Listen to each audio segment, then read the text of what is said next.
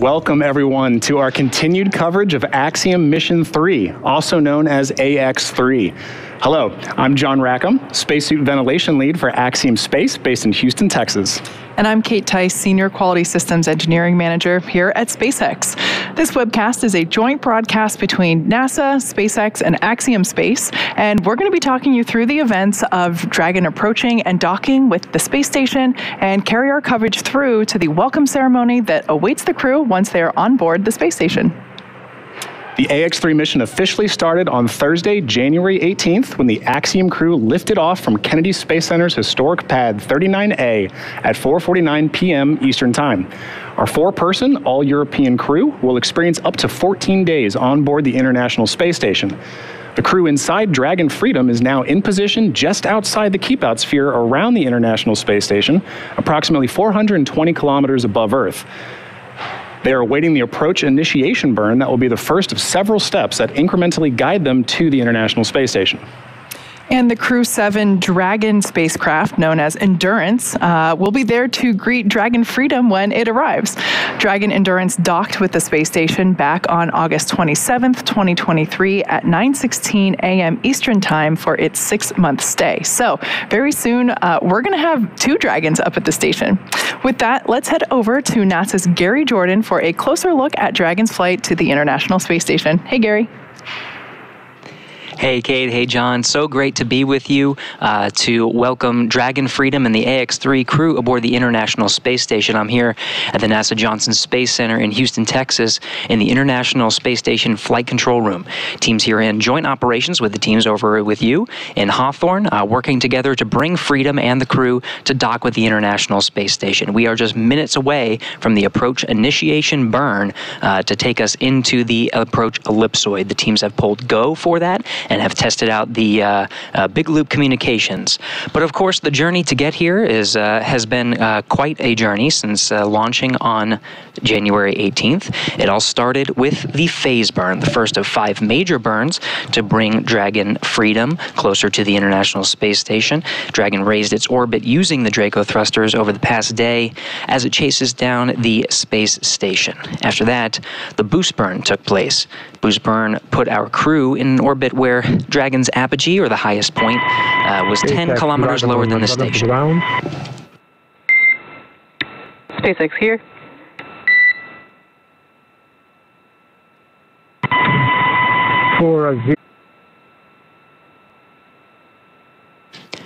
Pilot Walter Villaday confirming that the crew is suited and in position for that approach initiation burn expected here in just about 6 minutes. This is one burn of several that has brought the crew closer to the station. We reviewed the phase burn, and of course the boost burn was the one after that brought the Dragon to the 10-kilometer point that is lower than the station, or at least the Dragon's apogee. From there was just 3 major burns left before integrated operations and Dragon's final approach.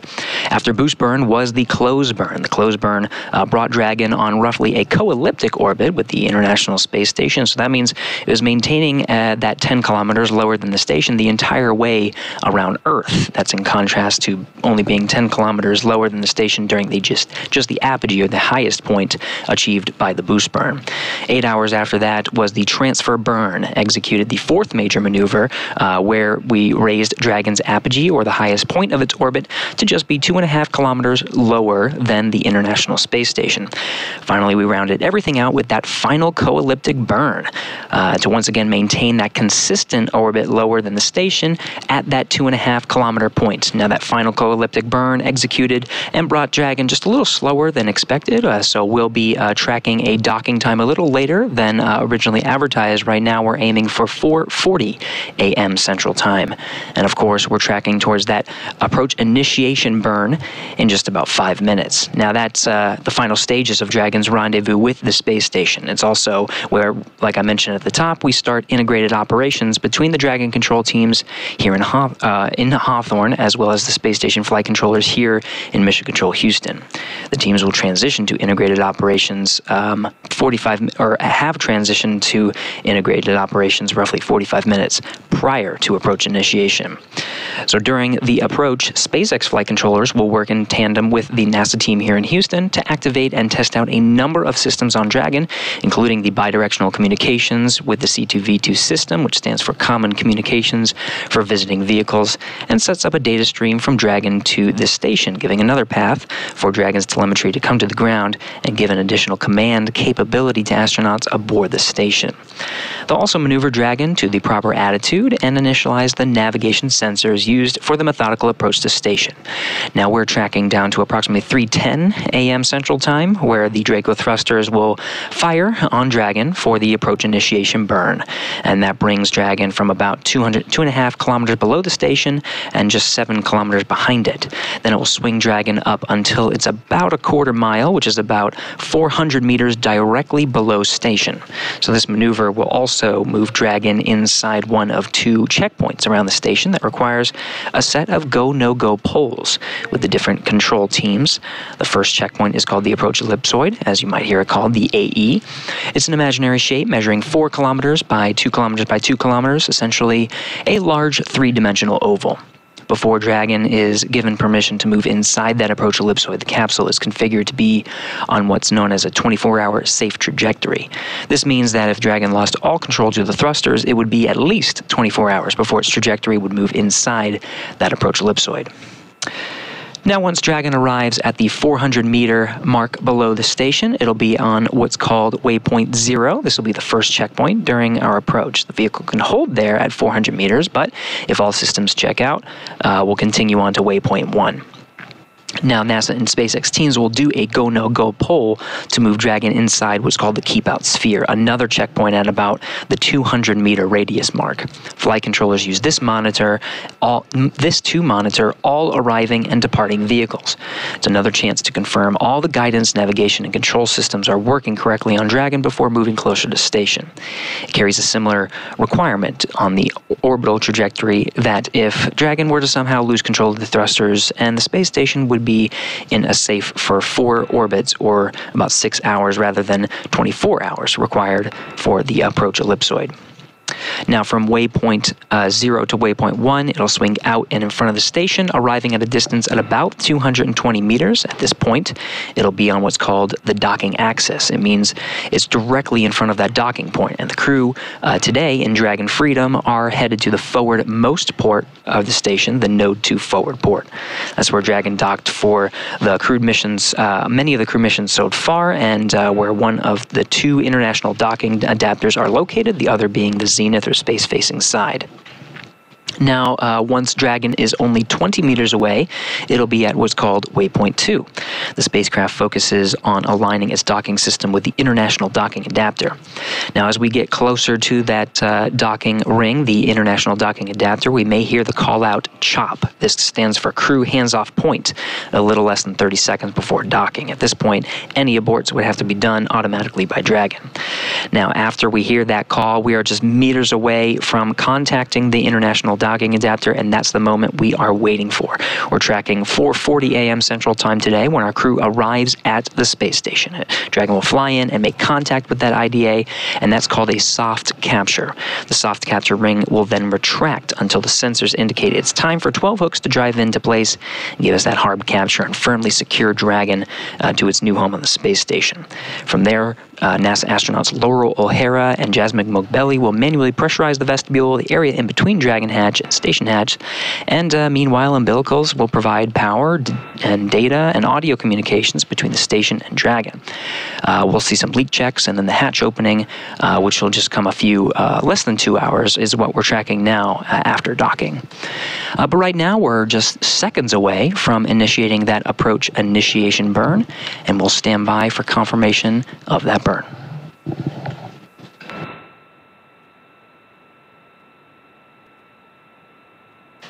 And confirmed, Dragon is in approach initiation. Draco thrusters are now firing.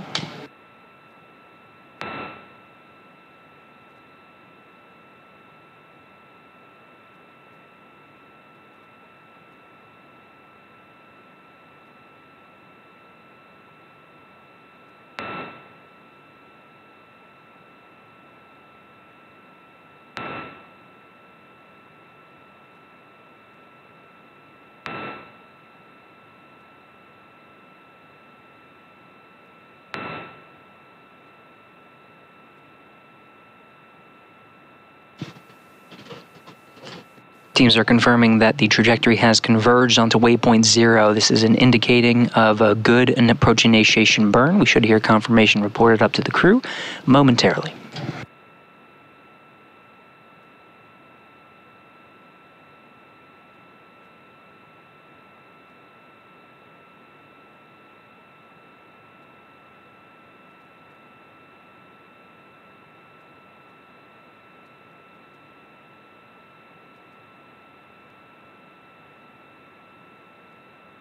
Again, waypoint 0 is a mark that's roughly 400 meters directly below the International Space Station. At this point, the Dragon is inside the approach ellipsoid, but just outside what's called the keep-out sphere.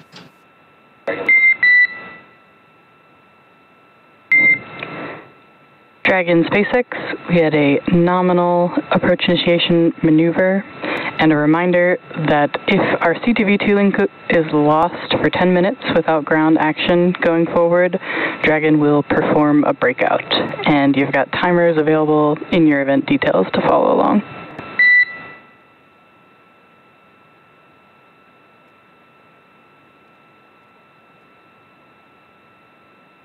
SpaceX Dragon on the big loop, copy. And copy Dragon, just reiterating on the big loop, that was a successful approach initiation burn and proceeding into approach 0 shortly.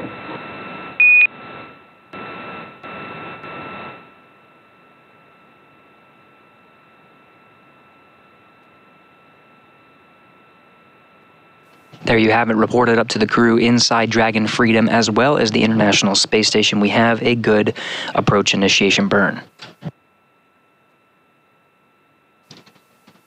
Now, you heard that communication on what's called the Big Loop. This was coordinated ahead of our coverage today. Once the Dragon is within the vicinity of the International Space Station, the Dragon, the SpaceX teams in Hawthorne, as well as the teams here in Houston, the NASA teams, coordinate a single communication loop where the teams in both control centers in Houston and in Hawthorne, as well as the two flying spacecraft, including the SpaceX Dragon and the International Space Station, all communicate on a single loop. You heard that confirmation, everybody checking in on that good approach initiation burn. Now again, the approach initiation burn takes us towards a trajectory to converge with what's called waypoint 0. This is a marker 400 meters directly below the International Space Station. Along the way, it'll cross what's called the approach ellipsoid. This is another imaginary marker that has its own, that indicates flight rules and requirements for both of the control teams as well as the astronauts flying both spacecraft. But with that execution, we are now on a trajectory to cross the approach ellipsoid. Now, along the way to waypoint 0, we'll be checking that trajectory and can perform what's called a mid-course maneuver. This will make sure that the Dragon is converging and continues to converge on that waypoint 0, as we're seeing now with the current trajectory.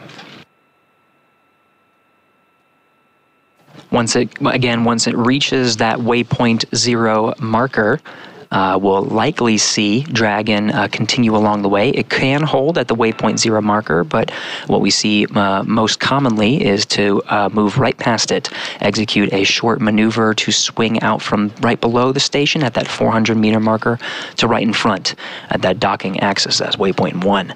That sets us up right in front of the docking axis, where Dragon continues to move in closer and closer for that docking. Again, we're tracking 4:40 a.m. Central Time.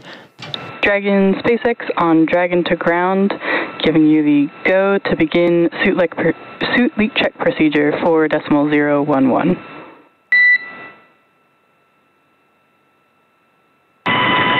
SpaceX Dragon on Dragon to ground in work.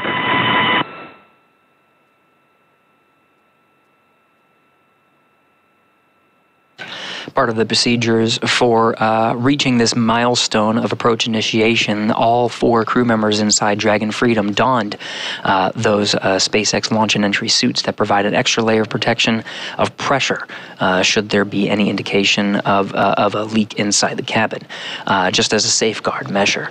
But all 4 crew members are currently suited up and in their respective seats, and we're in this position ahead of that approach initiation burn. Now, the procedures have the crew suited and in those seated positions with their umbilicals plugged in to provide cooling, as well as communication from the suits and the communication devices inside the helmets through the Dragon to communicate on these loops. However, we still have yet to do those leak checks, another verification. Now, the suits are worn for the most dynamic parts of Dragon's flight to the International Space Station, including, of course, the launch, and then what they are preparing for now, which is the docking. After that approach initiation burn, there's plenty of time to prepare and perform those leak checks. We're expecting a waypoint 0 arrival in approximately 40 minutes from now. Of course, we do have the ability to execute that mid-course maneuver. If we do execute it, we can expect it in about 20 minutes. Plenty of time for the crew to perform those leak checks.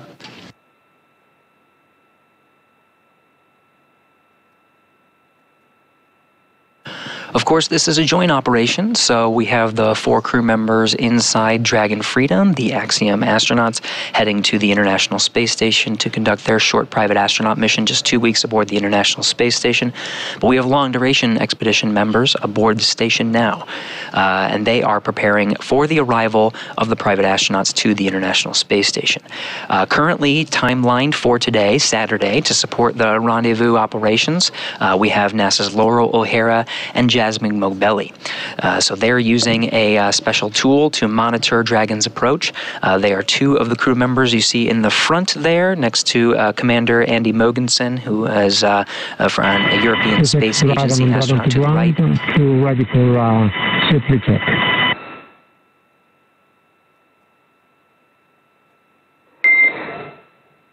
Dragon, we copy, and you are go to initiate suit leak check.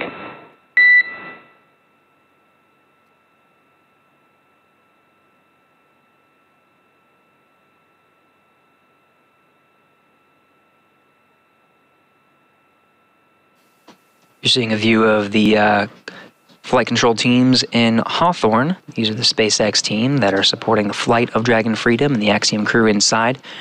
Crew Operations Resource Engineer being the voice that you're hearing to the Dragon crew, confirming that they can initiate that leak sequence. They'll get the data there on the ground to confirm a good leak check to proceed towards some of the next milestones. Mid-course expected if we end up executing it in about 18 minutes. Arrival at waypoint 0 in 38 minutes. What you're seeing now is a live view from the International Space Station. We have a tally-ho of Dragon Freedom and the Axiom crew inside. The Dragon is approximately 4 kilometers, is what you're looking at now, 4 kilometers away from the International Space Station. Space Station is orbiting in an orbital daytime as well as Dragon. We're just east off the coast of Argentina on the South Atlantic Ocean.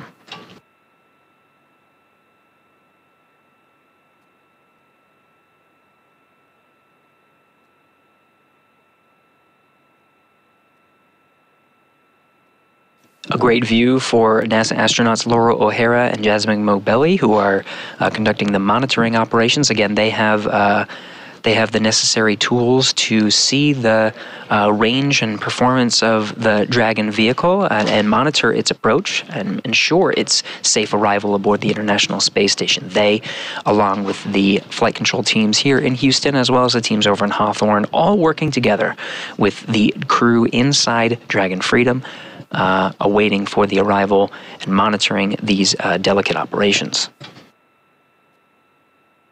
Again, we're tracking 4:40 a.m. as our arrival and contact with the forward port of Harmony. That's on the very front of the International Space Station. That's where Dragon Freedom will remain docked for the 14-day stay aboard the International Space Station.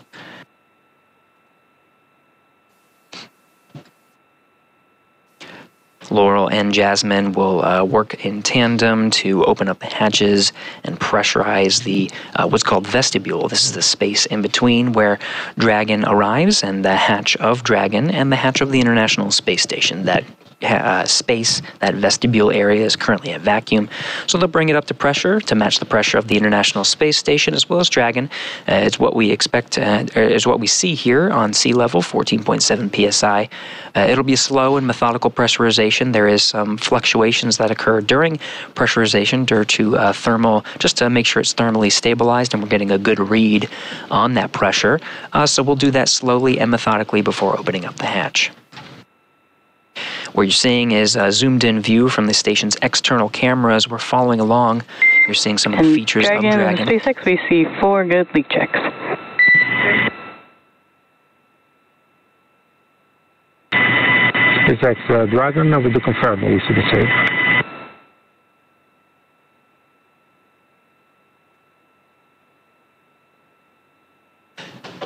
All right, with that, we have beautiful views of Dragon and confirmation that we have 4 good suit leak checks. This just verifies that the crew continues to be ready for some of the next major milestones. We are well on our way to arriving at the International Space Station later today. And of course, we're working together. We're here in NASA's International Space Station Flight Control Room in Houston, Texas. But we are working in tandem with the crew, with the flight control teams that you have over in Hawthorne. Let's go back over to Hawthorne with Kate and John to check in on the crew and what's happening over there. Kate and John. Excellent words, Gary. Thank you very much. Yeah, as you can see there on your screen, that is a beautiful shot of Dragon with our 4 Axiom crew members inside. And with that, while we wait for Dragon and the AX-3 crew's arrival at the space station, let's go ahead and meet that crew that's on board. The commander of our flight today, Michael Lopez Alegria, or MLA, is no stranger to Axiom missions, Dragon, or the space station. AX-3 marks his 6th mission to space, having completed 3 space shuttle flights and a Soyuz mission as a NASA astronaut prior to commanding AX-1 with Axiom Space. Today, when not in low Earth orbit, MLA serves as Axiom Space's chief astronaut. Our pilot on today's flight, Colonel Walter Villade from the Italian Air Force, is taking his inaugural trip to low Earth orbit. Villade currently serves in the Italian Air Force and as head of the Italian Air Force's representative office in the United States. He has completed cosmonaut training as a space engineer, participated in multiple analog training missions, and flown a variety of aircraft and missions as an active flight engineer in the Italian Air Force. Our 3rd crew member for today's mission is Mission Specialist Alper Izirace. Alper is the first Turkish astronaut to go to space. With 15 years of experience across a myriad of aircraft for the Turkish Air Force, Izirace got his start in the Air Force Academy in Istanbul, Turkey, and earned a master's degree from the U.S. Air Force Institute of Technology. He then flew as a commercial airline captain for several years before returning to duty in the Turkish Air Force. And finally, we have Mission Specialist Marcus Want, a lieutenant colonel in the Swedish Air Force. In November of 2022, Marcus was selected by the European Space Agency as an astronaut reserve. However, with the AX-3 mission, he now becomes the first project astronaut in ESA's history, a new designation within their ranks. So, if you couldn't tell by all of those wonderful descriptions, this is really an incredible crew. They are so well prepared for spaceflight, even though only one of them has been to space before. They're all really well trained, and all these years of experience really speak for themselves. It really does, and it really just shows the breadth and the caliber of this crew and how prepared they are. This is the first all-European crew. They're representing 5 nations across them, and with that, they're helping to expand low Earth orbit. All right, now let's talk a little bit about how they got to this point today. So on January 18th, starting their mission, crew wrapped up their pre-flight quarantine phase as they flew, you can see there, from their quarantine facility, got on board their helicopter and flew to their launch pad. You can see them coming over the Cape right there and enjoying the trip, I think, looking at their vehicle for the first time. So fun. Yeah, I can't imagine what's going through their minds right now. You can see a mix of just pure joy and real solemnness as they get to greet their families and wave goodbye to them before suiting up in the LLF, and that's really where we hand over to SpaceX. I love that they were able to fly around the launch pad before getting turned over to the SpaceX crew, which is what we see here. We put them in the Teslas and we drive them over to the Falcon support building, which is where our suit-up room is located. And here we see them walking out of that building after completing suit-up. This is a nice moment here where we get to really see them as their crew on launch day for the first time. They then get back in those Teslas and drive up the about half-mile distance from the Falcon support building up to the launch pad. And these Teslas are actually outfitted with cooling systems within it. So the umbilical cord that they plug into while they're in Dragon, they also get to plug in here as well to help keep some cool air flowing through the suits during this short drive. They then, just this view that they get, and it's their first opportunity that they have to see the vehicle up close on the day that they're going to ride that vehicle into space. You're right. And you can see the crew there so happy. Commander Michael Lopez Alegría and pilot Walter Villaday, and then our mission specialist Alper and Marcus just enjoying their walk down to their vehicle. Yeah, so once they got into Dragon, we have this moment here. Yeah, the successful launch at 4:49 p.m. Eastern Standard Time. Such a beautiful liftoff, and again, this is from Pad 39A, which is, it's a historic launch pad. This is the launch pad where humans first went to the moon. So I love seeing human spaceflight continue from this location, especially on a picture-perfect day like that. Yeah, it was really great. And then afterward, we were very fortunate. Actually, about an hour and a half after they lifted off, we were able to have first relaxed communications with them. Here you see their first on-orbit event. It was so cool just to see them, obviously they took their suits off, they're a little bit more comfortable here, and they got to relay some experiences back to us. MLA, who, for those of you that might be unaware, this is actually his second time flying in our Dragon spacecraft. So he is the founding member of our Frequent Flyer Club. But during this on-orbit event, he noted that it was just as exciting this time as it was the first time he flew on Dragon with the Axiom-1 mission. And something that I really appreciated was that he still noted that you really got the sensation that you're going fast. Yeah. And that's something where, if you ride a roller coaster so many times, you might, I don't know, I always kind of wondered, does it still feel the same? Yeah. And because we have so many people that fly on Dragon that have gone to space before, but in a different vehicle, I have been curious in terms of, well, what about somebody that flies in Dragon more than once? What is their experience like? Yeah, and he said it's never a dull moment. Yeah. Still. So here we have some more views of the Dragon spacecraft. This is Dragon Freedom approaching the International Space Station. I love these views because right now it seems pretty far away. And before you know it, you're going to look up and we're going to see Dragon, and it's just going to be like, oh, wait, it's knocking on the door to, get to the space station. You see it coming back into the frame there. Yeah, so this camera is positioned on the International Space Station, and it is manually I don't want to say removed, but it is the controllers at the International Space Station Mission Control in Houston are actually continually adjusting the angle of this camera because they're going 17,500 miles per hour here, and Dragon is coming closer, and so they have to keep readjusting the camera to make sure that it stays in view. So that's why it floats out of the frame and then comes back in. And that tracking readjusts to capture it back in frame and allows us to keep good visuals on the vehicle as it approaches. So right now, all 4 crew members are there inside that capsule. We're looking at the capsule from the top down. So we're actually looking straight into the forward hatch. This is the hatch that will be utilized to dock with the space station. And then there's a great view here. The pointy thing kind of at the top there, or what looks like the top to us, that is the nose cone. So that's why there's a bit of an asymmetrical shape from where we're looking, is because the nose cone actually after they get on orbit, we open the nose cone to expose the docking mechanism in the forward hatch. So that's why it's a little bit asymmetrical from this particular view.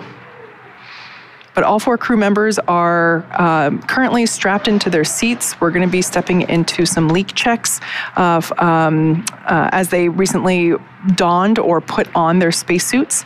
We're going to perform those leak checks. As Gary said, we have quite a bit of time here before we move into the mid-course maneuver and eventually hit waypoint 0. So, excuse me. But the crew, they put their suits back on, they're in their seats, and we will perform those leak checks just to make sure that all of the zippers are pulled up into where they need to be, to make sure the visors are clicking shut and then the locked position, really just to make sure that the crew put their suits on the right way. That's important because we do put the suit on whenever we're entering more dynamic phases of flight. Right, and that process you just mentioned, Kate, right, that's a huge part of their training, their pre-flight training to get them to this point. They know what to expect to run this procedure while they're on orbit, and so that's going to be something that they don those suits, they do some nominal checkouts, and they run that procedure to make sure they're doing good. They have trained for that, but of course, trying to get dressed in space completely different. would be a little different than training here. But you're absolutely right, and the crew is trained to assist their other crew members in making sure that all those things are in the right places before they hop back into their seats and put their seat belts or really their safety harnesses. They're a bit more complex than a seatbelt, but so we know that they do go through that training, but it's always different when in space. So speaking of training, as Dragon, as you can see here, actually it looks like it may have floated out of view again, but it'll come back. As Dragon continues its approach, let's talk a bit more about that preparation that the crew went through in order to be ready for this mission. Altogether, the Axiom-3 crew spent about 35 days training inside Dragon, and crew members individually received additional training specific to their role, learning SpaceX protocols, International Space Station systems, and preparing for all the science and outreach activities that they'll be conducting while in space. So you can see here the crew training here at our Hawthorne training centers to prepare for their mission. Our teams here at SpaceX spent the last several months teaching the crew about orbital mechanics, how to live in microgravity, and running simulations of full missions from inside our Dragon training vehicles like the one you see here. The training program includes nearly 100 different lessons covering all aspects of the flight. The team also spent time at the launch pad as well as in the suit-up room and working through emergency procedures that would be necessary in the unlikely of a pad abort scenario.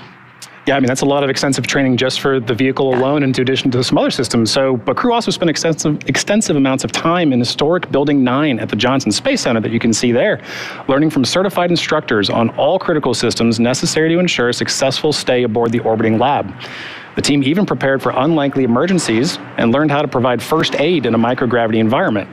Additionally, they learned how to prepare food and make selections for their meals, as well as learned how mission control operates to better ensure mission success during their flight. They also had a chance to familiarize themselves with the gear that will enable them to document their trip, their research, and help them connect with those back here on Earth during their outreach events. Additionally, ESA and JAXA also play a critical role in cruise training. Each module has its own nuances, so gaining insight into the specialties of their racks and systems is necessary, especially for this particular mission. Extensive training on station navigation, on-orbit familiarization, emergency response scenarios, and repetition of walking through processes and procedures all help ensure that crew maximizes every second that they have during their flight. And simulating science research, operations, and even discussing how to sleep in space are all necessary lessons on the path to mission readiness. And with that, the National Outdoor Leadership School, or NOLS, provides a unique Earth-based experience for many astronauts before they fly. This is really a bonding experience for crew, which I just love. It can't be overstated how much teamwork factors into every aspect of their mission. And this training in particular really aims to thoroughly establish that between the crew. Here they focus on survival skills, resilience, leadership, followership, and overall teamwork to ensure they really are more than just passengers on the same rocket. The camping and outdoor adventure provides a solid foundation for the team to build on throughout their training. NOLS was definitely a highlight of this crew's prep and training, and you can hear it in their voices and see it in their faces when they speak about each other that they really feel like a family after this, and that's a critical component to build that trust between crew members. Now, you can't fully, truly experience flying into space until you fly into space, but some really unique tools have been developed on Earth to provide the closest experience possible. Altitude chambers can challenge the body with oxygen deprivation in a controlled and safe manner. And human-sized centrifuges send the crew members for a spin to simulate the G-forces that will be experienced by the body during launch and re-entry. It can be a bit nauseating at times, but it does help the crew know exactly what to expect and be as prepared as possible for what launch day holds. Now, at the end of it all, there's a mission patch celebration celebrating their training. And this has been a tradition since the earliest days of spaceflight.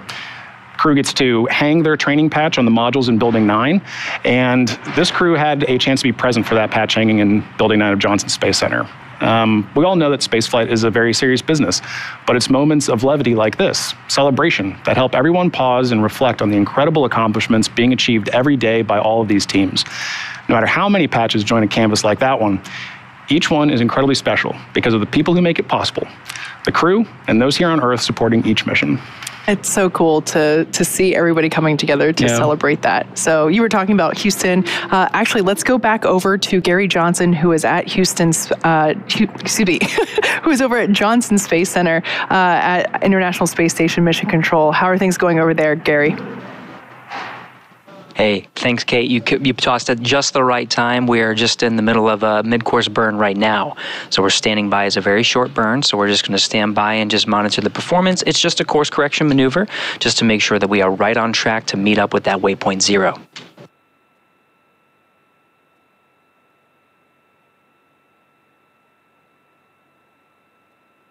And we're hearing good call-outs. Trajectory has converged onto waypoint 0.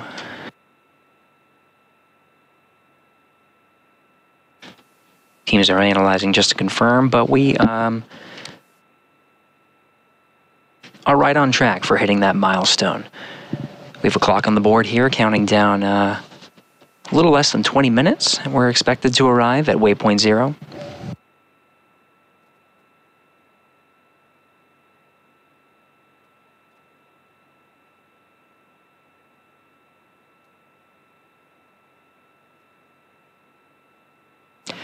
Getting beautiful views of the Dragon capsule. Since we last talked from Houston, we're now more than halfway from our original distance. We checked in last at 4 kilometers. We're now just a little bit more than 1 kilometer away.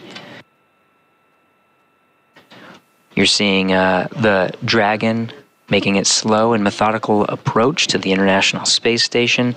Space Station right now is flying SpaceX on the big 267. loop. Nominal mid-course maneuver complete, and the trajectory has converged on waypoint 0.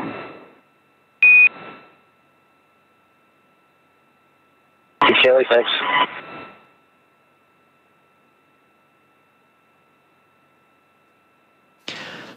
From the SpaceX mission control teams over in Hawthorne, crew operations resource engineer, the voice that you're hearing from Hawthorne to the Dragon crew confirming that good mid-course maneuver.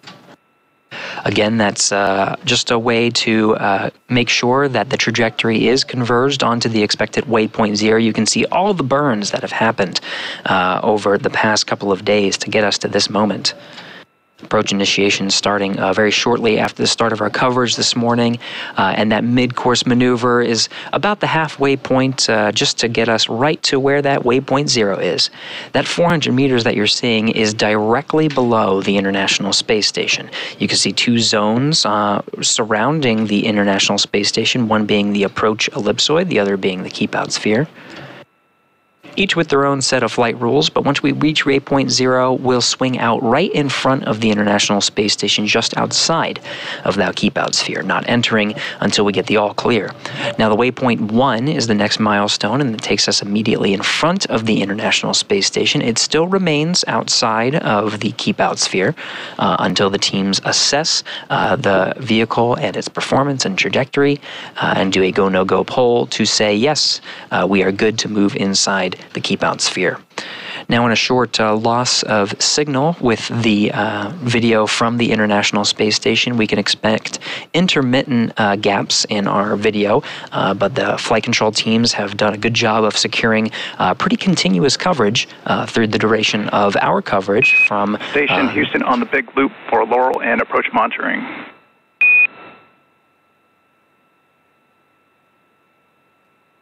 Axiom 2. Dragon range is approximately 1,000 meters.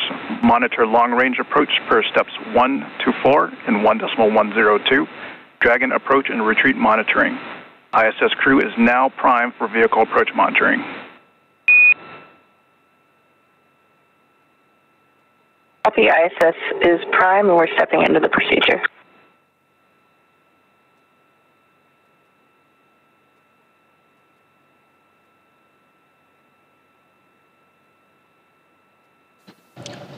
Voice you heard was from here in Mission Control Houston. The flight control room you see on the right of your screen, William Vu, the Capcom here in Houston, and the voice of Mission Control relaying up to the International Space Station teams.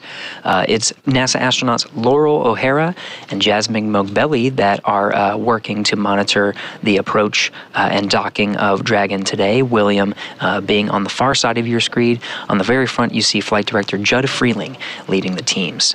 Expedition 70 are the 7 crew members awaiting the AX-3 crew's arrival to the International Space Station. In the front there, seated. And attitude is as expected. Dragon is facing us. Houston copies. A tally ho from the crew aboard the International Space Station. Laurel O'Hara confirming she has visuals of the Dragon Freedom as it is now inside 1 kilometer from the International Space Station. Flight control teams tracking a good trajectory. That mid-course maneuver put us right where we need to be, on track to converge with waypoint 0 in almost exactly 15 minutes from now. Again, waypoint 0 being 400 meters directly below the station. Once meeting that point, we can expect very likely to proceed past that waypoint and swing out in front of the station to converge with the docking axis. From there, we'll make a slow and methodical approach inwards to dock with the very forward port of the International Space Station.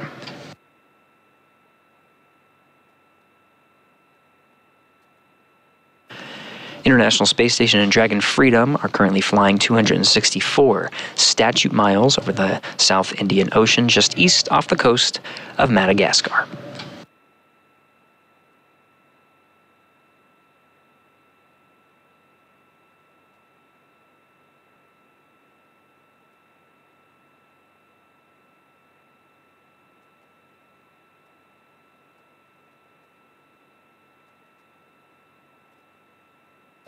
We can expect to be in an orbital daytime for quite some time here. Of course, it being the middle of the night U.S. time. Sun is shining over in Africa and Asia. We're expecting to see continuous sun views illuminating the Dragon Castle and the International Space Station. Sun may set. We might get some dimmer views right around 4:09 a.m. Central Time.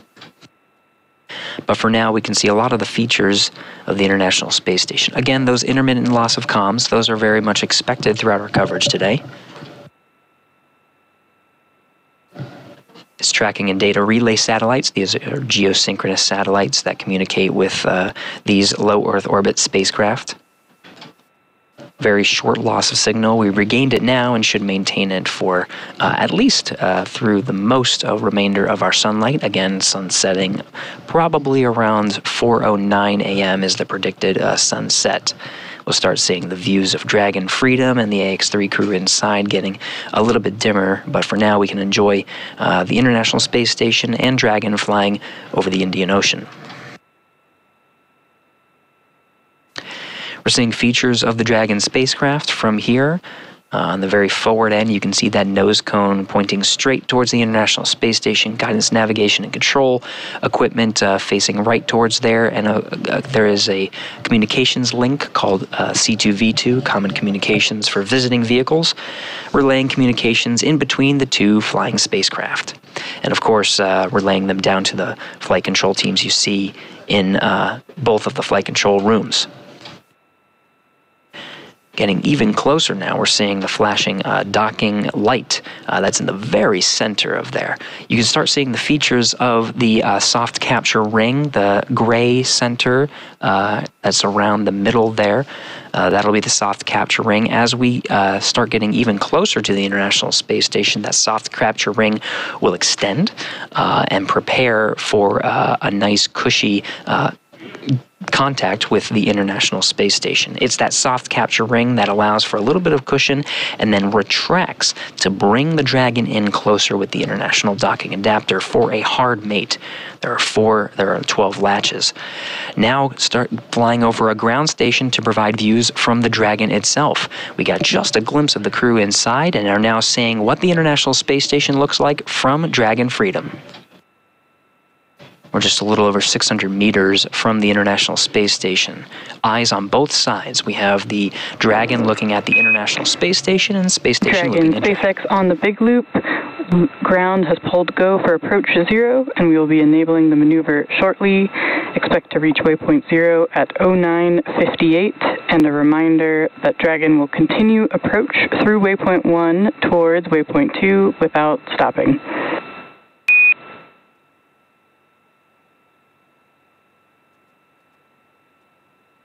SpaceX Freedom, we copy all.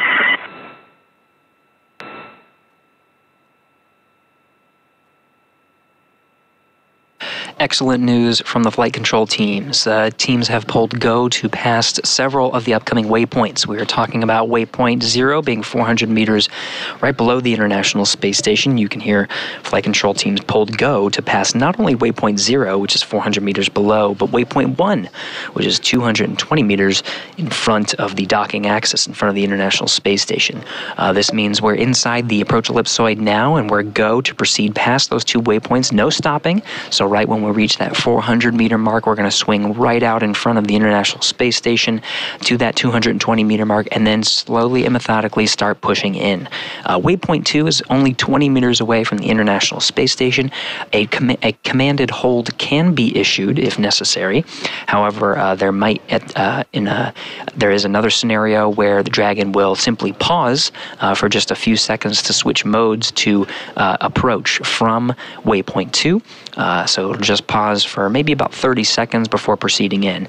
But again, flight control teams will assess Dragon's approach and performance along the way, and does have the ability to command a hold at 20 meters just to wait and make sure conditions and systems are good before proceeding in for that docking. So far, so good, though. We're tracking a trajectory that takes us in for that expected docking time of 4:40 a.m. Central Time, a little less than an hour from now.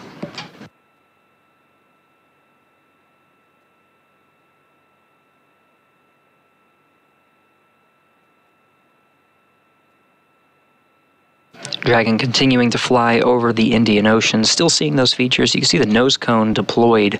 This is a feature of Dragon that's deployed very quickly after spacecraft separation from the Falcon 9 rocket. You can sort of see it swung out. When it does so, it exposes the docking ring and the docking light, which you see flashing, but one of the primary reasons it needs to unfold are those 4 forward bulkhead Dracos. Those Draco thrusters provide much of the force needed in those initial phasing burns that we discussed a little earlier, those 5 major burns that bring Dragon incrementally closer to the International Space Station. Forward bulkhead Dracos have done their job for the approach and rendezvous. We'll see them again when Dragon leaves the International Space Station, and the forward bulkhead Dracos are used for a very significant maneuver, the deorbit burn. But for now, we'll use the service section Dracos for the upcoming maneuvers, including the approach 0, which is the maneuver right at the waypoint 0 mark, 400 meters below the station, and approach 1 that takes us right in front of the docking axis inwards to make contact with the International Space Station. Flight control teams working in tandem together. You're seeing the teams over in Hawthorne monitoring Dragon's performance, working with the crew inside.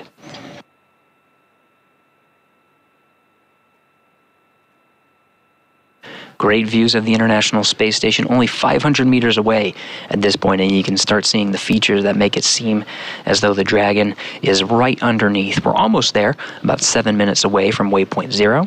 This is about what 500 meters looks like. Right now we're over the North Indian Ocean. We're about to cross the southern border of India here soon.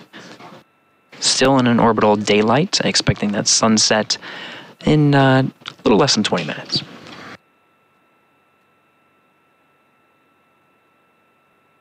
The crew inside Dragon monitoring the performance. You can see in the middle screen there, that point at the very bottom, that's the Dragon spacecraft, and they're trying to meet with that point right below the space station. And you can see what the maneuver is about to do. It's about to swing it right at that point, right in front of the docking axis. The cone you see in the circle in the middle of that screen.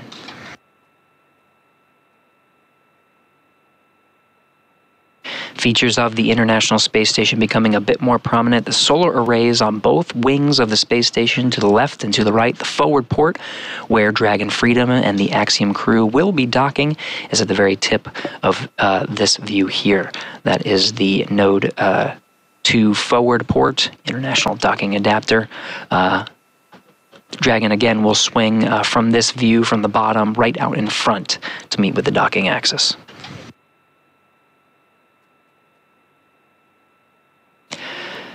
Commander Michael Lopez Alegria on the left of your screen, one of the 4 crew members inside Dragon Freedom, suited up, ready to monitor these operations. Pilot Walter Villaday to the right.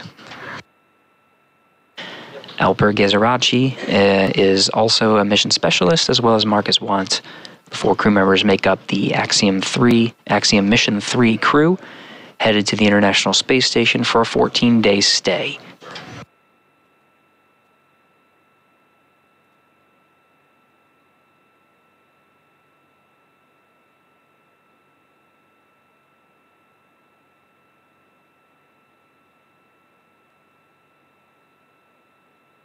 Counting down 5 minutes to waypoint 0.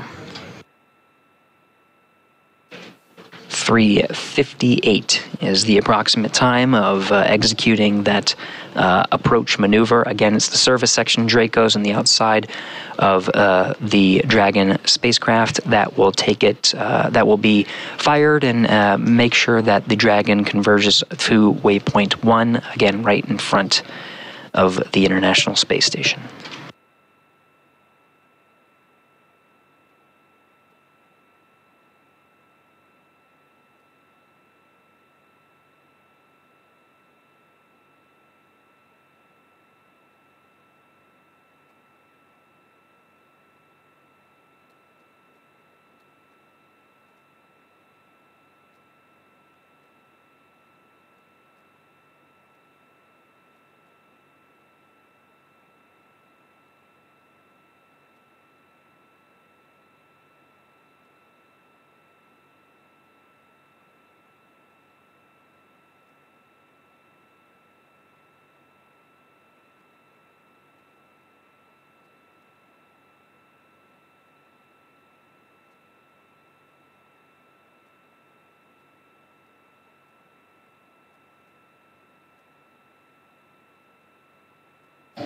Three and a half minutes to approach 0.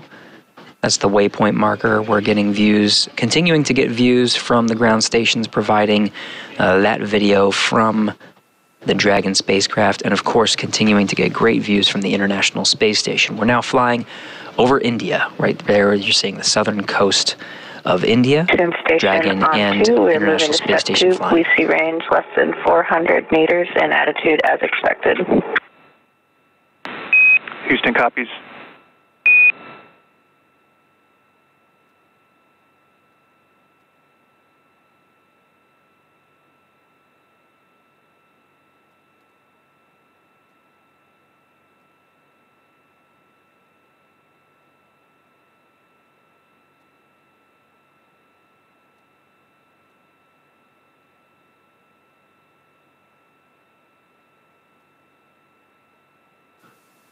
As astronaut Laurel O'Hara confirming the data that she's seeing, again, from inside the International Space Station, she and Jasmine Mogbelli, another NASA astronaut, monitoring Dragon's approach to the International Space Station, confirming the data that they're seeing on their screen.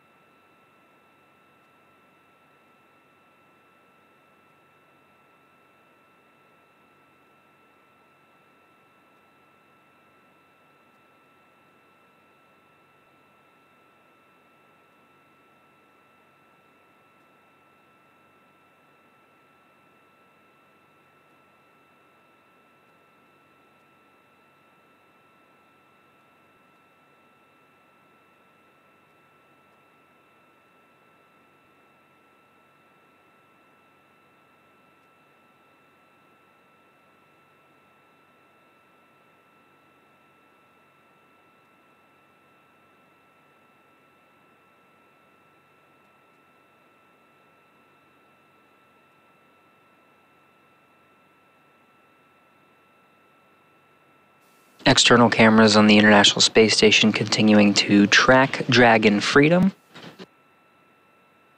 Still getting fantastic views as Dragon and International Space Station are flying over India. Dragon is inside 400 meters, just waiting for confirmation of that waypoint 0 and approach 0 maneuver.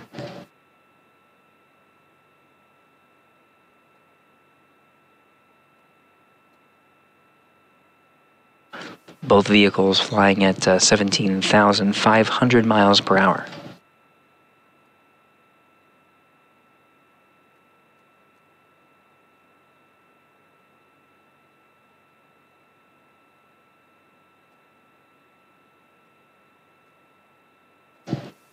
And we're just seconds away from converging on waypoint 0, standing by for that approach maneuver.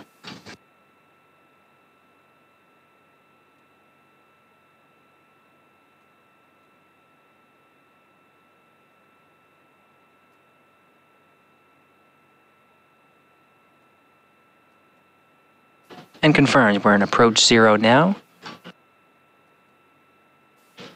Service section Dracos are firing, standing by for the performance of that approach maneuver.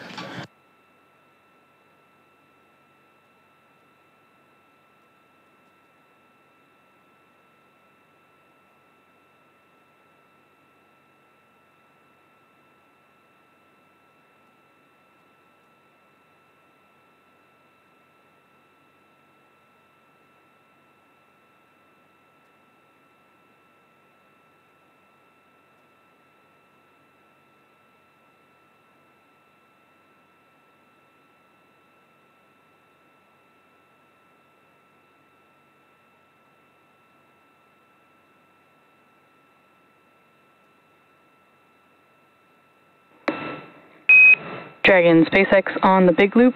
Approach 0 has started and the trajectory has converged on waypoint 1. You can expect arrival at waypoint 1 at 1025 UTC.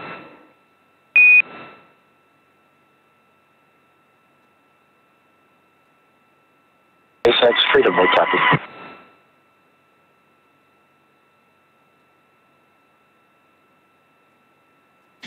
And with that, the teams have confirmed a good approach 0. That was a good burn, and we're converged onto the next waypoint, waypoint 1, being 220 meters right in front of the International Space Station. The read from the crew operations resource engineer to the crew aboard Dragon Freedom confirms that we're looking at 4:25 a.m. Central Time for that expected arrival time at waypoint 1. Again, the teams have polled a go, no-go for passing those two waypoints, waypoint 0 and waypoint 1. So we'll see a maneuver very similar to what we've seen for waypoint 0, where when we reach that waypoint, the approach maneuver will be immediately executed. No hold is expected. However, teams will continue to monitor their performance. Everything's looking good so far. With that, we're just about 25 minutes away from that waypoint 0. So why don't we toss it back over to Hawthorne and check in with the teams over there, Kate and John. Thanks, Gary. For those of you that have just recently joined, we are tracking the approach and docking of Dragon with the AX-3 mission approaching the International Space Station. We do expect contact to occur around 2:40 a.m. Pacific, so coming up in about 40 minutes from now. Everything is going really well so far. We are now just past the 400-meter mark, or waypoint 0, heading toward the 220-meter mark, waypoint 1. And as Gary reported earlier, the teams polled yes to not have to stop at either of those waypoints. Those are opportunities for us, if needed, where we can stop there and reset and do whatever course corrections are necessary. But good news, we're able to cruise right through waypoint 0, which is what just happened. We're going to be able to go straight through waypoint 1, which, as I mentioned, is about 220 meters away. So it's safe to say AX-3, they're cruising this morning, which is great. I'm sure that they are so excited. This journey has been about 36 hours or so since they lifted off. Gosh, I guess that was not yesterday, but the day before. They lifted off at 4:49 p.m. Eastern time. And so yeah, about 36 hours they've been in Dragon, and I'm sure that they are very much looking forward to beginning all the science and experiments and everything that they are about to embark on for about the next 2 weeks or so. You're absolutely right, Kate. I mean, this crew is ready with this mission, and as you mentioned, right, they're ready to do the science and the research, and we know how core that is to this mission, these particular objectives. And you really can't talk about spaceflight, human spaceflight missions without talking about mission patches. Oh, right? Absolutely. Right. These mission patches are left behind as this lasting reminder of what occurred on the mission and what the crew is doing, and they end up everywhere, and they're definitely in that vehicle. Oh, yeah. And there's going to be more. There's plenty on the International Space Station, and we have them all over our laptops and everywhere. So it's a really big deal for crew to be involved in designing that patch because it's such a lasting mark of their dedication and their hard work.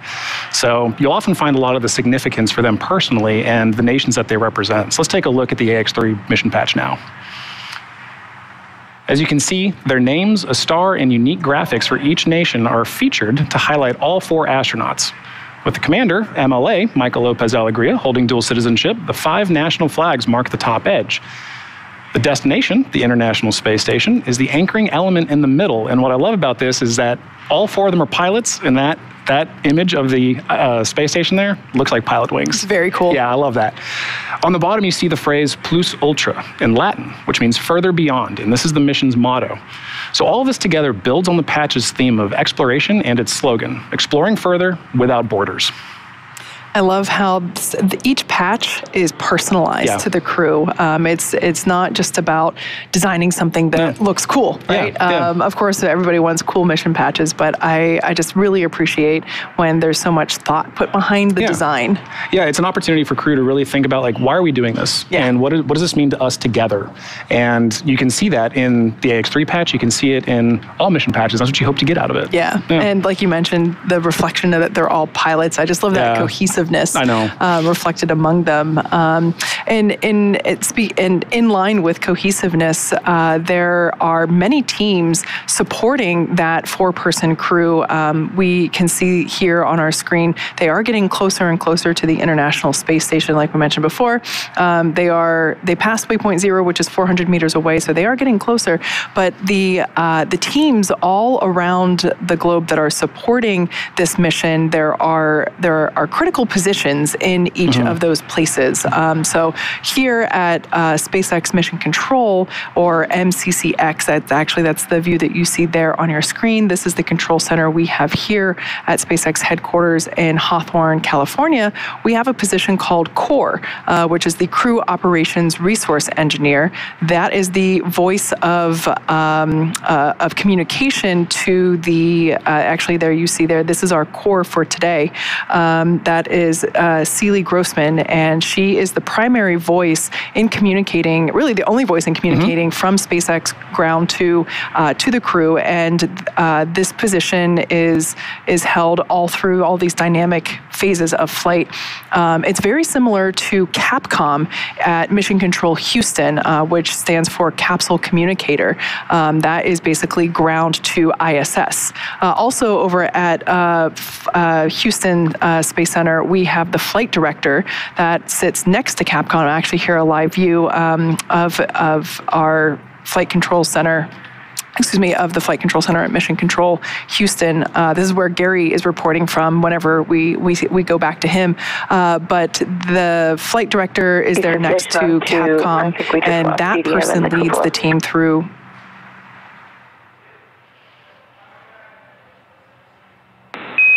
Copy, Laurel. We'd like for you to kill it and restart it.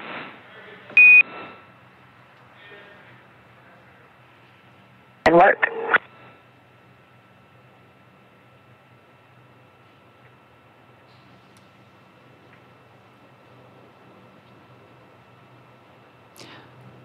As I was mentioning, next to Capcom is the flight director. That's the individual that leads the team through major milestones.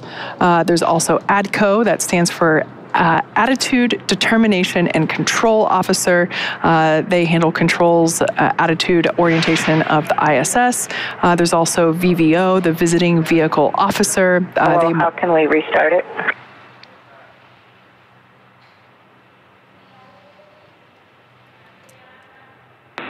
Checking.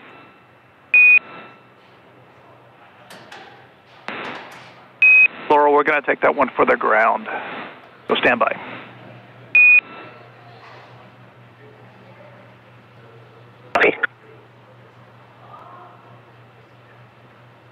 So I believe that was Capcom. As I mentioned before, that is the primary voice from Johnson Space Center here, Houston Mission Control to station. And then, of course, there's the flight surgeon, keep continuing to talk about these key roles. Flight surgeon, it's basically, the person that the crew regularly speaks to for scheduled chances of medical conferences. So this is a standard part of spaceflight where we're checking in on the crew and making sure that they're feeling well, and if they're not, assisting them to make them feel better. Yeah, exactly right, Kate. And you might have heard us pausing there a few times, right? And that's to work with exactly what you mentioned, right? It's a single point of communication. Talking to crew is essential for all of these teams to be able to work together. And it's important to have groups like CORE, disciplines like Capcom to be those single points of voice so that crew and ground teams can work very efficiently together. Without that, it wouldn't be as smooth as it is. And as we know, slow is smooth, smooth is fast. And absolutely. Yeah, we've been, and that's part of what we're looking at today is watching this vehicle approach station. It may seem a little slow at times, but it really is smooth, and that's fast. And in addition to MCCH that you see on the screen, MCCA is Axiom Space's Mission Control Center in Houston, Texas as well.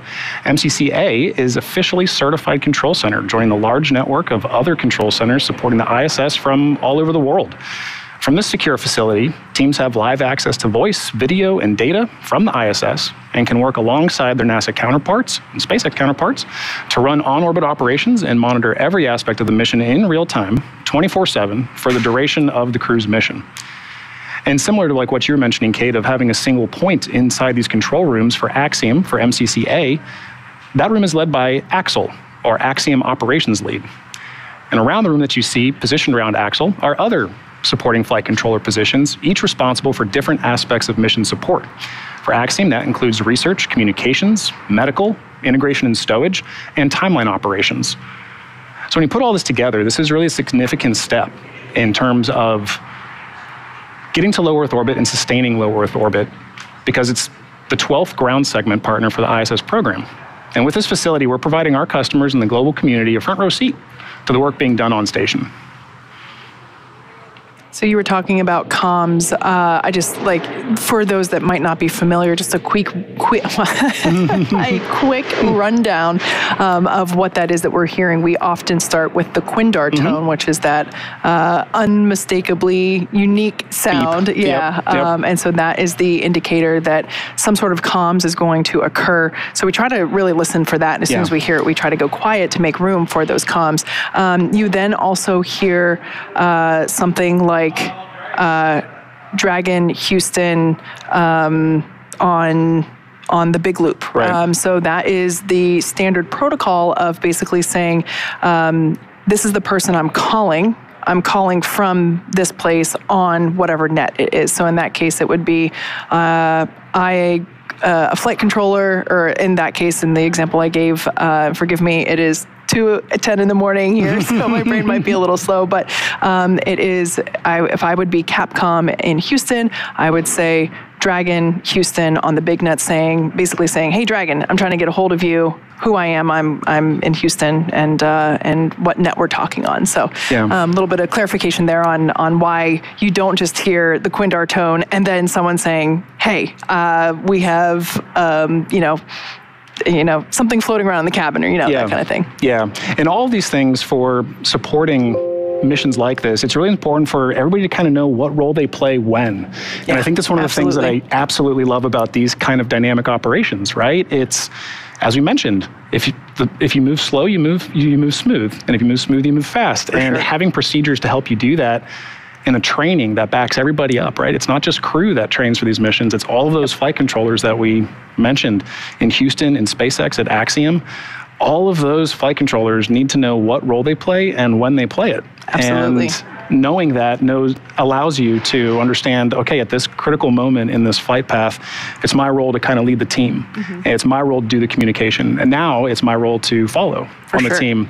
And I think that's just absolutely amazing part of spaceflight. So in the capsule, our four-person crew of Axiom-3, they are on their way to the International Space Station. We are coming up to waypoint 1, which is 220 meters away from the station. The crew are seated, they are buckled in, they have their suits on, they've gone through Actually, I'm not sure if they have completed the leak check yet. I'll check on that. But they will be completing a leak check on the spacesuit. And I am hearing that they did complete that leak check and it was successful, so that's good news. But those spacesuits are really important. You know, we heard us mention before that we have the crew wear them during the more dynamic phases of flight, and that's because those suits protect the crew from depressurization events. The suit inflates with nitrox, which is a nitrogen-oxygen mixture, and they are flame resistant. So cool visual here kind of illustrating it. They are custom to each astronaut. It's a single piece suit. The helmets, which are actually 3D printed, are also, I would love to put one of these on one day. They look so cool. They also, of course, have boots and gloves. Those are all attached. They also have a quick disconnect, or a QD, which is located on the right thigh umbilical. That is what provides that nitrox airflow, as well as where the electronics are connected. And that is important because within the helmet, there is a mounted mic as well as their in-ear speakers. So that's where all of that communications connections occur, is that umbilical. And, you know, we were talking about training before and how they practice suiting up, although we mentioned suiting up in space would be a little bit different, but they are able to actually suit up in less than 15 minutes. Yeah. Absolutely. And so the crew practices that. This suit is an IVA, or intravehicular activity suit, meaning it's designed for use only inside of Dragon. The suits will stay on Dragon while the crew is living on the International Space Station. The suits that they will use for their extravehicular activity, or EVAs, aka spacewalks, there are designated suits for those EVAs, known as EVA suits. And the amount of time that they spend in suits varies. As we mentioned before, they wear them during launch, but then whenever we did the on-orbit event with the crew, the day before yesterday, you know, an hour and a half after they lifted off, we had an opportunity to chat with them, and they had already taken their suits off and were in their comfort garments. So ultimately, they have to take everything they need with them in order to be fully self-contained in the Dragon. And yeah, ultimately speaking, the suits are not only do they look cool, they are super functional, and most importantly, they are safe. So yeah, it's nice to see. You know, we don't have the view at the moment. As we mentioned, we're going to lose the views here and there. So when we have the view, we'll be sure to bring it back. The view of hopefully all four of them seated in their seats, and we'll be able to see those suits in action. So with that being said, let's actually check back in with Gary over in Houston for the latest progress with the approach to the International Space Station. Hey, thank you, Kate. Thank you, John. Yeah, we're monitoring inside 10 minutes from reaching that waypoint 1. Now, the teams in Hawthorne and in Houston are currently talking through some options. We talked about passing that waypoint 1. That's still part of the plan, but right now we're under active discussions to potentially hold outside of the keep-out sphere. Now, that waypoint 1 is 220 meters in front of the docking axis. About 180 meters is right at the cusp of that keep-out sphere. The teams may elect to command a hold right around that area, just to assess that everything's in tip-top shape before they proceed. So again, we're tracking inside 10 minutes, about 9 minutes from reaching that waypoint 1. The plan is to execute the approach 1 maneuver. That's just firing the Draco thrusters to proceed into the docking axis, but instead of crossing into the keep-out sphere, we'll go ahead and command a hold at about 180 meters. So we're still following along, still gathering the data. Teams are still discussing, but we are good to proceed past waypoint 1, and we'll continue to discuss.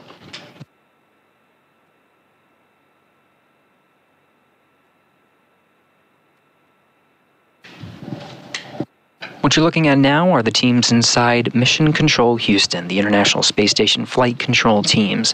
Of course, teams on both on different areas of the United States here in Houston, and of course in Hawthorne, California, the teams here monitoring the International Space Station. Every position you see here staffed is monitoring a different component and contributing information and data and monitoring, making sure everything's good to the flight director. Flight Director Judd Freeling is leading the teams today in coordination with the mission director in Hawthorne, California. A joint operation indeed. The two flight control centers are working in tandem with the two spacecraft in flight in low Earth orbit. That's the International Space Station being controlled out of this room you see here in Houston, as well as the Dragon controlled from Hawthorne.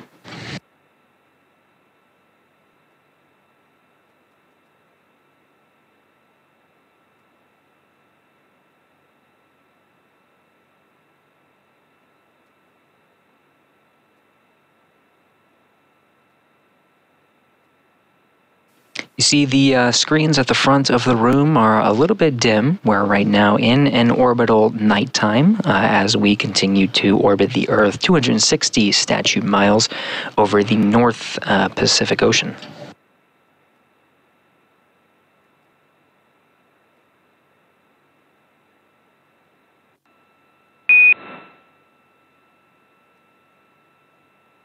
Clear for Freedom.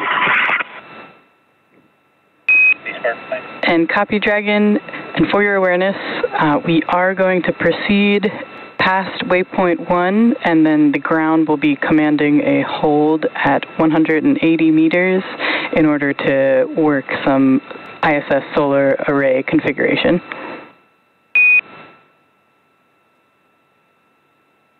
We will hold at 180 meters, and be advised that in your last transmission we picked up an echo.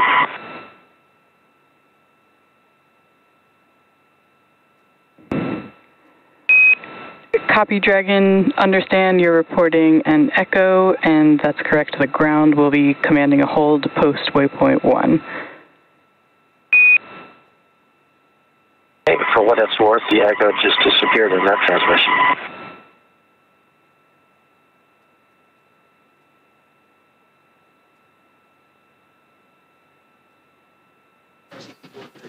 We're getting views from inside the Dragon cabin. It was Michael Lopez Alegria, the voice from inside Dragon Freedom, commander of the Axiom crew. He's confirming what we did report and the flight teams did discuss, proceeding past waypoint 1 and commanding a hold.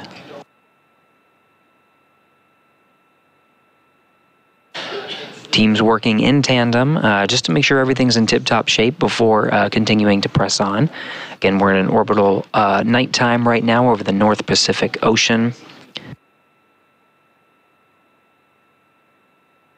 Expecting expect a sunrise here at about 4:45 a.m. Central Time. Once the teams hold, we'll continue to keep in touch with the flight control teams and share the latest on docking times and status of the crew. For now, we do have waypoint 1 and the trajectory converging on that mile marker just inside 5 minutes. Just as a recap, the plan is to proceed past waypoint 1, as the teams have agreed on. That's an approach 1 maneuver, just firing the Draco service, the service section Draco thrusters to push inwards on right alongside the docking axis. This is directly in front of the docking port.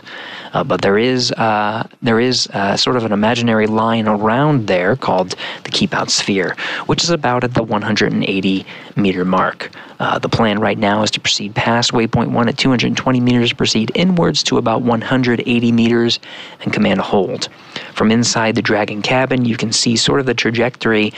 When you look at these trajectories and from the displays inside Dragon, what is being calculated in real time are different breakout maneuvers. But right now the plan is to proceed past waypoint 1 and go ahead and command that hold. You can sort of see, though it is in a slightly lower resolution, you can sort of see the docking light on the forward end of Dragon. It has this pulsing phenomenon, and as it pulses, is illuminating the International Space Station. What you're seeing is the forward end of the space station, so the docking port is coming into view as we're almost 3 minutes from that docking axis. It's the forward port, but the docking light itself is illuminating the outside of the station as we continue over in an orbital nighttime over the Pacific Ocean.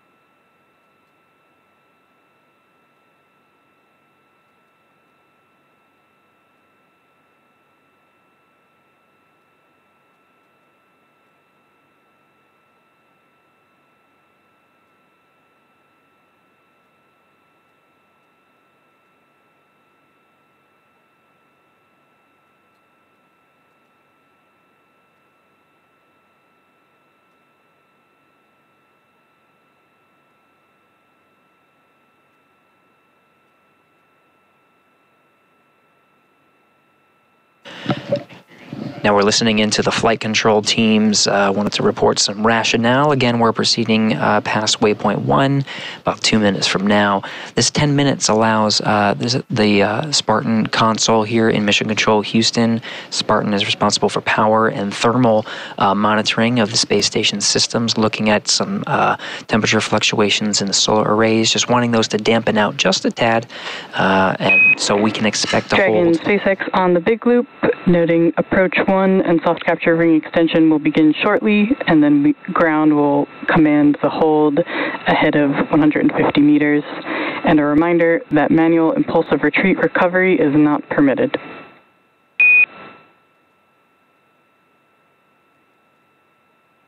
Copy all, SpaceX.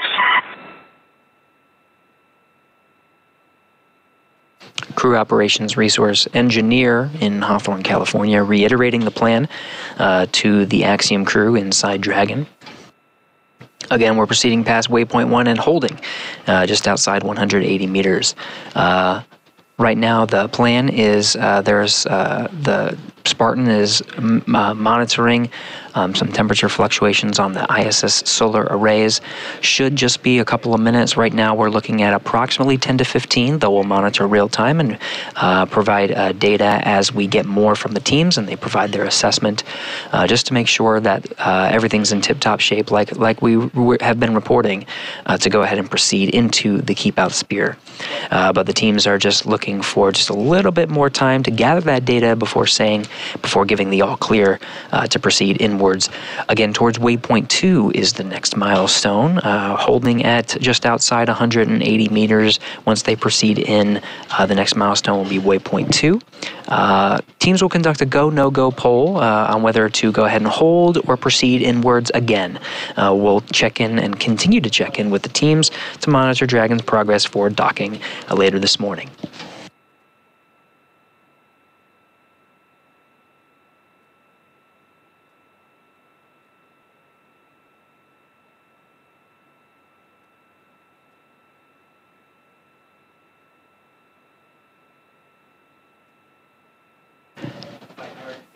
And we pass through waypoint 1,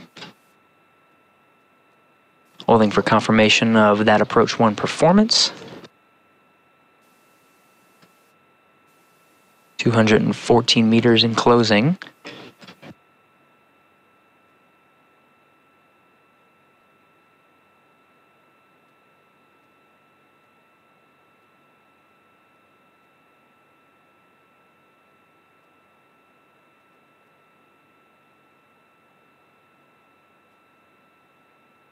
Houston Station, we see vehicle mode approach to align point moving to step 3. Houston copies.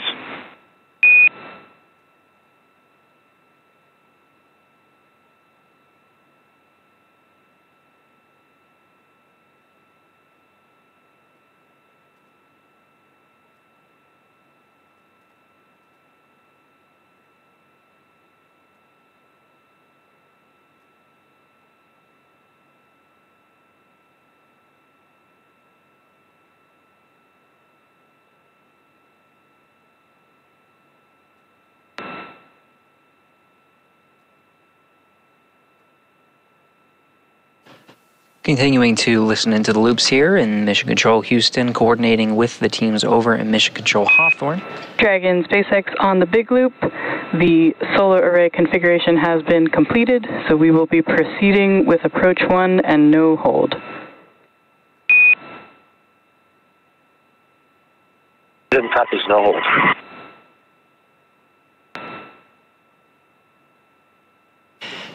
And right on time, the teams, instead of commanding that hold at about 180 meters, right at about the 185 meter mark, lane that we are continuing on forward. Dragon in the corridor, attitude as expected.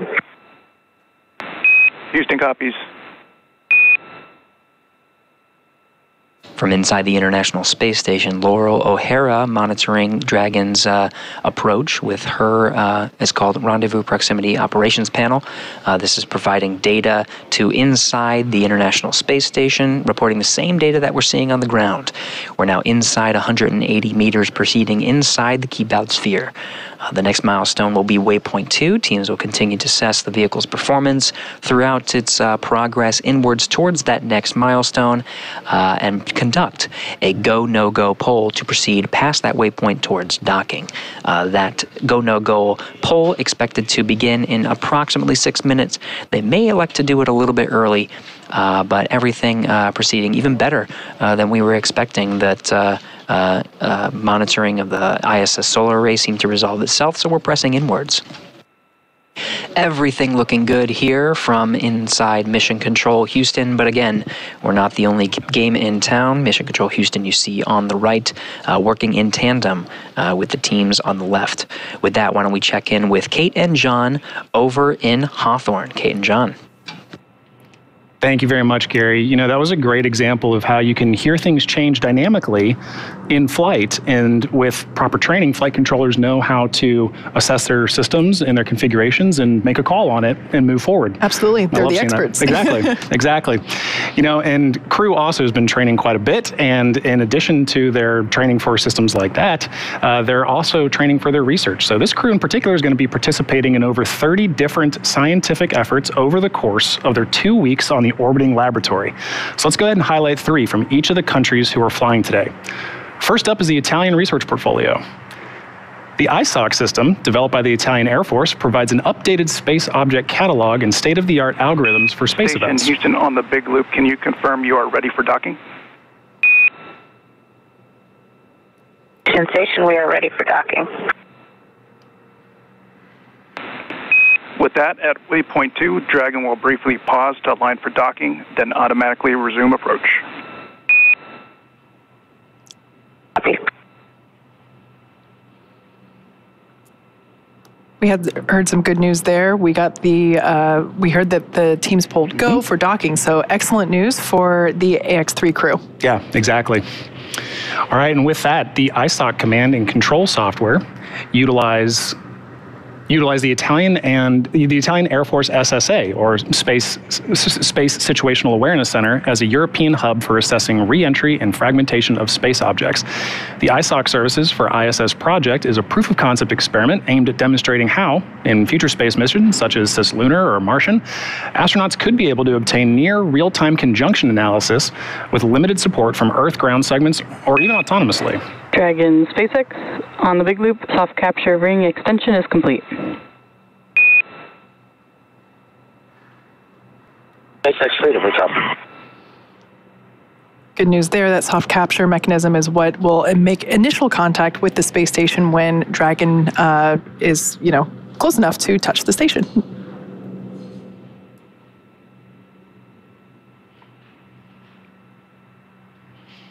And the Turkish Space Agency also has a broad range of scientific efforts for this mission, starting with Uzman.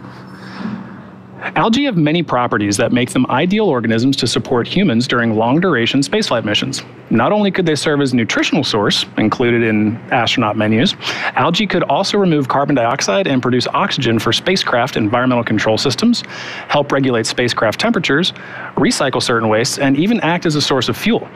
The data generated from this experiment will be used to advance the development of microalgal life support systems for space missions and could impact the design of future carbon dioxide capture, oxygen conversion, wastewater treatment systems, and provide fertilizer options for other agricultural crops grown in space.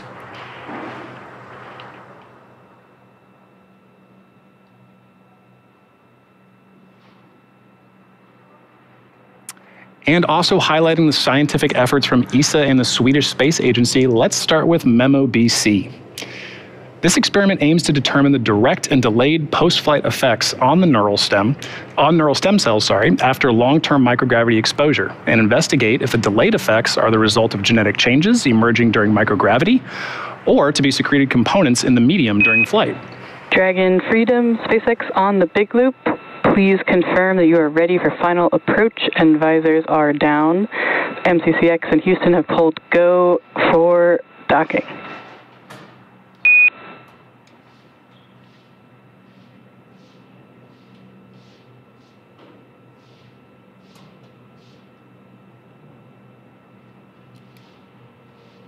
SpaceX Freedom, confirm all 4 crew visors down. We're ready for docking.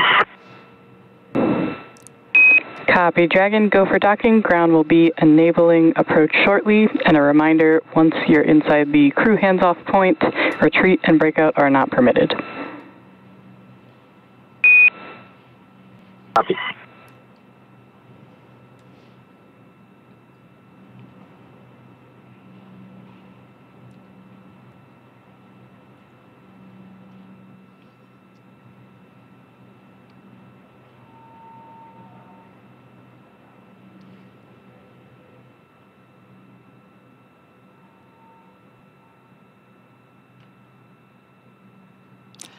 All right, so there on your screen, on the right-hand side of your screen, is our Crew Operations and Resource Engineer, or SpaceX Core.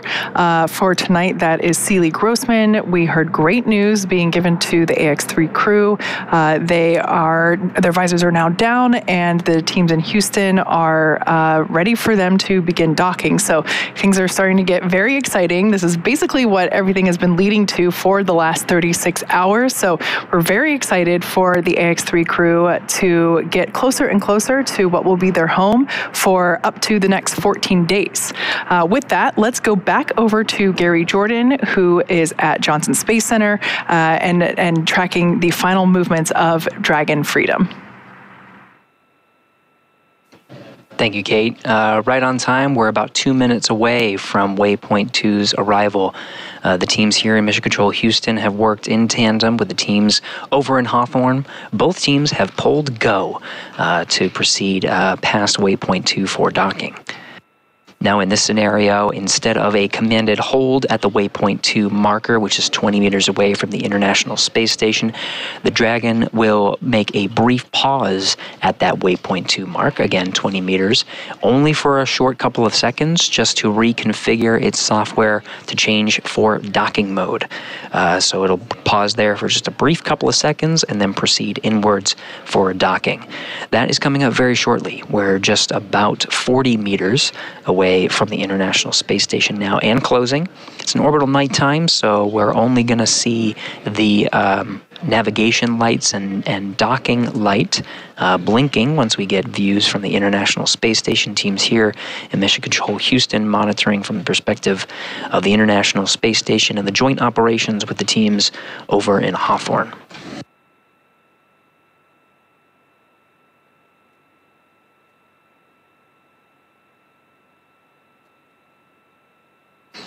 Flight control teams reporting that the rate of approach is as expected. Everything's going well.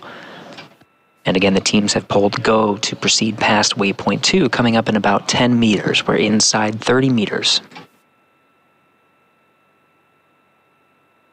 Not only are the teams you see here monitoring the approach of Dragon Freedom and the Axiom crew inside to the International Space Station, we also have NASA astronauts Laurel O'Hara and Jasmine Mogbelli inside the International Space Station monitoring the approach as well. Now getting some views of Dragon. In the orbital nighttime, you can see those service section Dracos firing to keep its attitude right on the docking axis and its range rate as expected. green starboard light and red port light, navigation lights on the forward end of Dragon coming into view. Again, we are in an orbital nighttime, so it is a bit dark. Those specks you see in the frame are dead pixels from the radiation on the camera. Confirmed waypoint 2 arrival. Dragon is now pausing and reconfiguring for its approach to the docking port.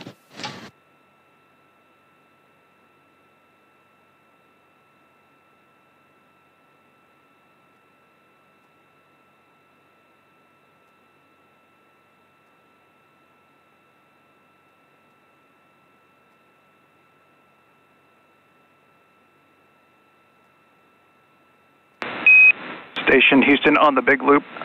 Drag is on final approach and is go for docking. Monitor per steps 5 and 6 and 1.102. Dragon approach and retreat monitoring.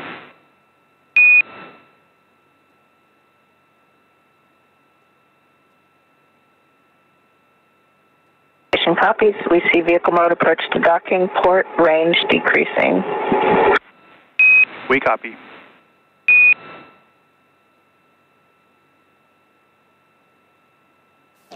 Waypoint 2 pause is over, and we're proceeding with final approach, now inside 18 meters from the International Space Station. Copy. Laurel O'Hara, NASA astronaut in the International Space Station, monitoring the approach as the vehicle is just 15 meters away from the International Space Station where she resides, seeing the range rate, the rate of approach to dock with the International Space Station being as expected inside 15 meters and closing.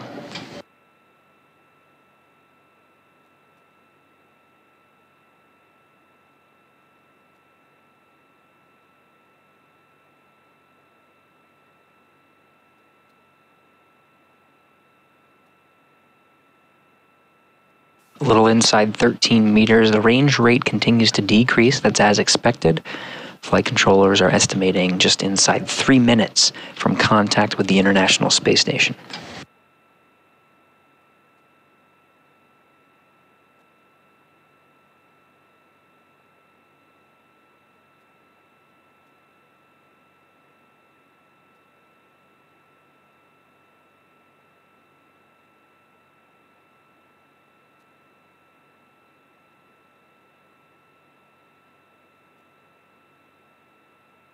Freedom is at 10 meters. Copy 10.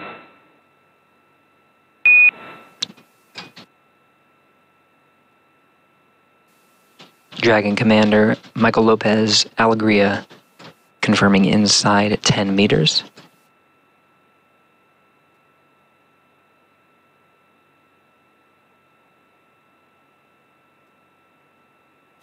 Dragon continuing its approach as expected. We may see a brief handover, a loss of video for just a couple of seconds and regain it. There's a chance we'll have it continuously through this, but if we do lose it, we will expect to regain it back by the time of contact.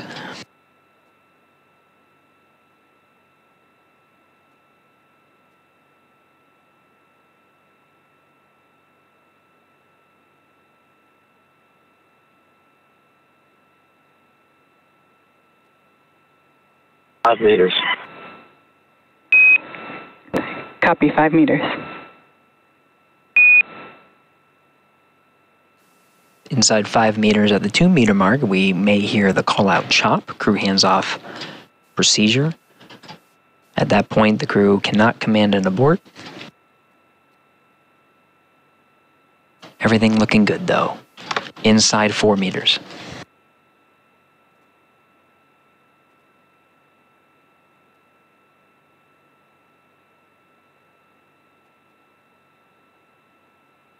Meters. Copy 2.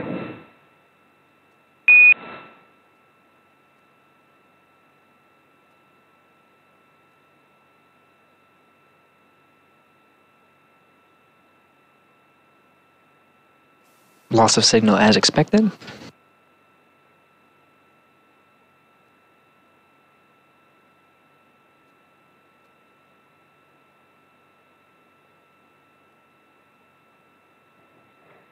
Dragon SpaceX soft capture confirmed.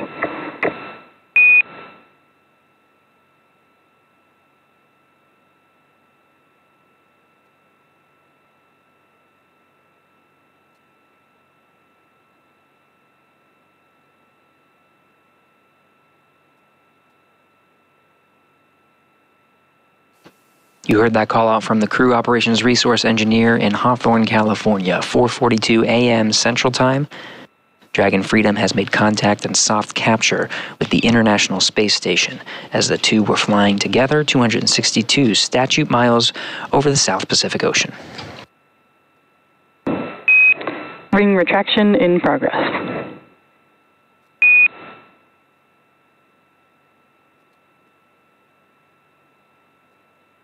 You see it. With a good soft capture, the ring is now retracting, pulling Dragon closer in with the International Docking Adapter aboard the International Space Station.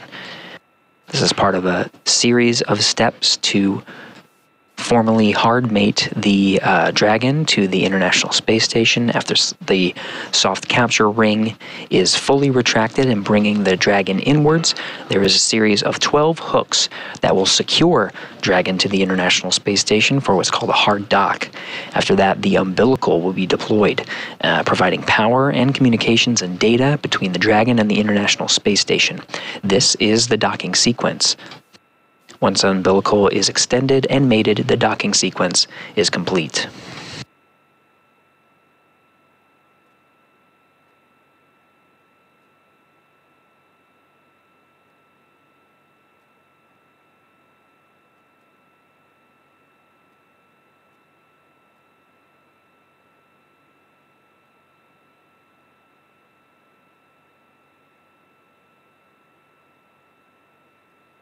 Again, that soft capture time where Dragon made contact and a soft capture with the International Space Station, 4:42 a.m. Central Time. Station and Dragon were 262 statute miles over the South Pacific Ocean.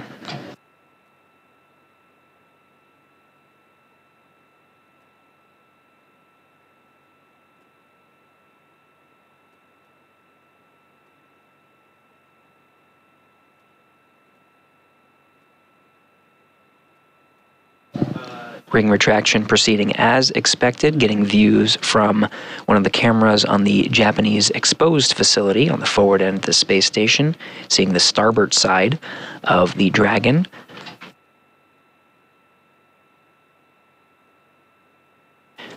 As we continue to monitor the progress of this ring retraction, now getting some sun illuminating the nadir or Earth-facing side, and now the whole thing of Dragon Freedom. Sun is rising over the South Pacific Ocean as Dragon and International Space Station continue to fly on a southeastern trajectory.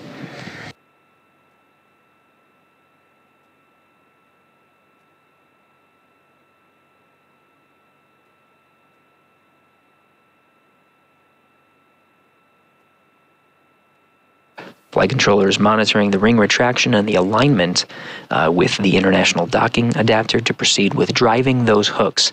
They'll be driven in 2 sets, gangs of 6, total of 12 hooks. They'll be driven again 6 at a time.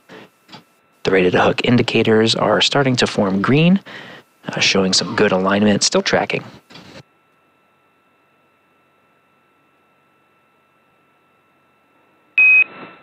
Dragon SpaceX on the big loop. Ring retraction is complete. Docking sequence is holding for MCS reconfiguration.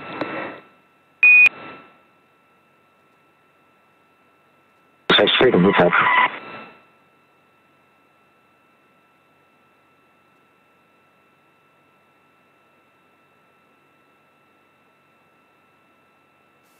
Good milestone. The ring retraction is complete. We're seeing good alignment. This is quite a dance. It's not just the Dragon performing some of these maneuvers to secure Dragon to the International Space Station. International Space Station itself performing a series of attitude control configurations to prepare for the hard docking sequence.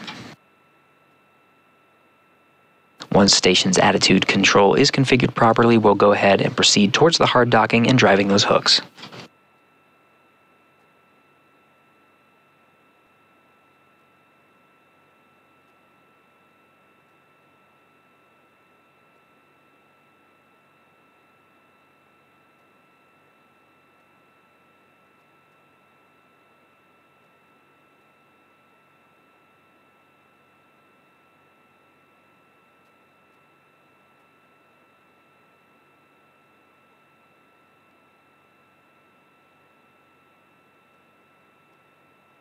The teams you see here in Houston on the right and Hawthorne, California on the left work together to bring Dragon to the International Space Station. We're still going through the docking sequence to formally mate the Dragon with the International Space Station, seeing good alignment with that ring retraction, and looking forward to proceeding to that hard dock and driving those hooks. Again, 4:42 a.m. Central Time was when we made contact and soft capture with the International Space Station.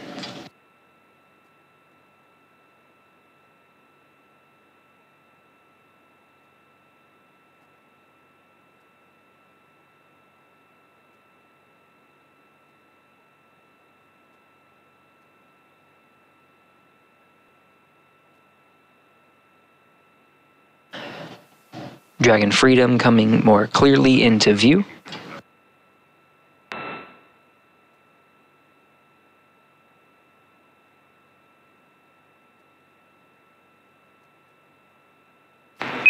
Station Houston on the big loop, MCS configured, proceeding with hook driving. Station copies.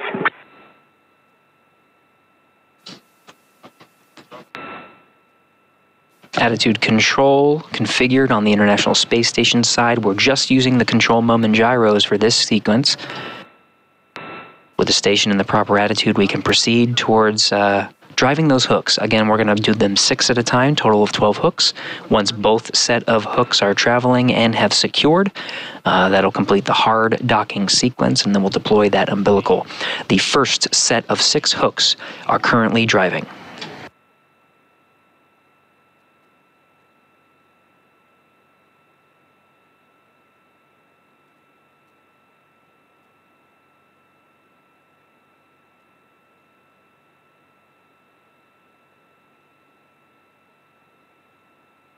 We can expect the hooks to drive about 2 minutes apart from one another. Holistically, we're looking at about 4 minutes of driving hooks. Again, 6 at a time.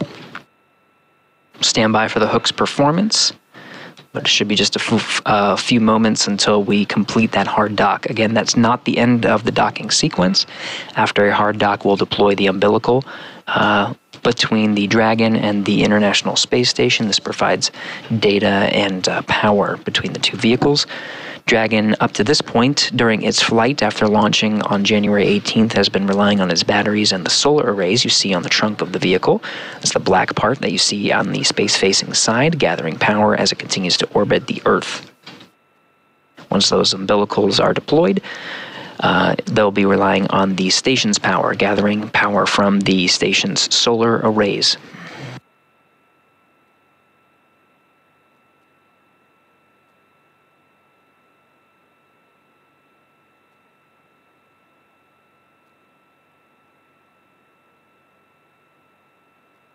Hooks continuing to drive, seeing a good seal on the International Docking Adapter interface. Again, those first set of hooks are continuing to drive.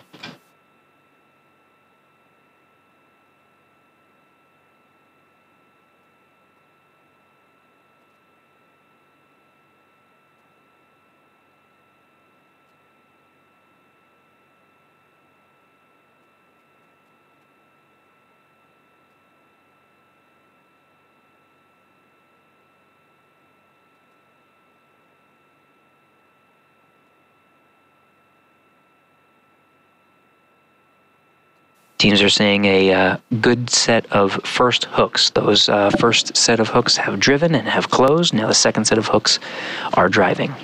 Again, 12 in total. So the first 6 have been secured. The next 6 are driving. That'll complete the hard dock of Dragon to the International Space Station. One more step after that, deploying that umbilical.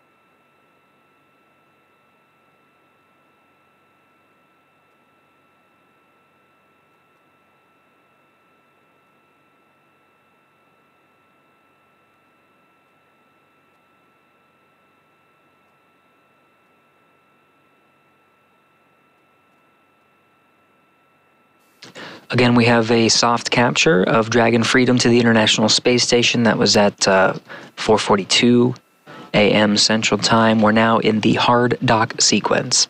12 hooks are used to secure Dragon. The first set of hooks have driven, Dragon, and we just heard SpaceX that second hook. hard capture is complete.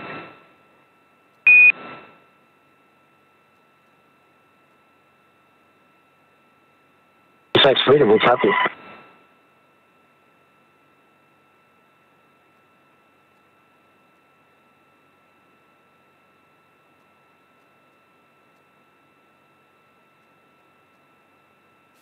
So 12 hooks, all deployed, all securing Dragon for a hard dock to the International Space Station.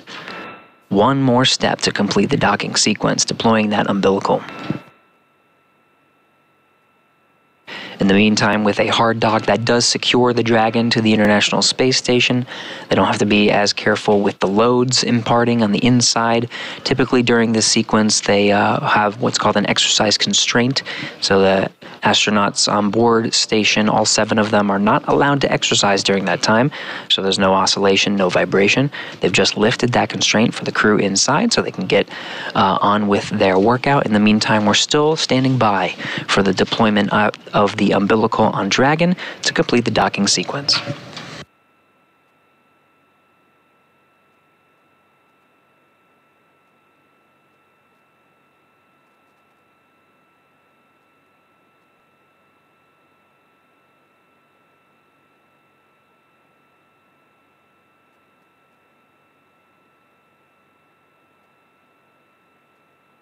Station on 2, we are stepping out of Dragon approach monitoring.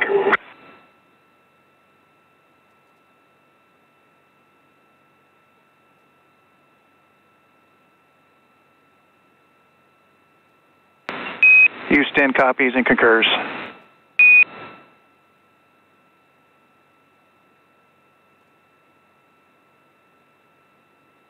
Welcome to Space Station Axiom-3. Looking forward to seeing you soon. Thanks, Laura. We're excited to get started.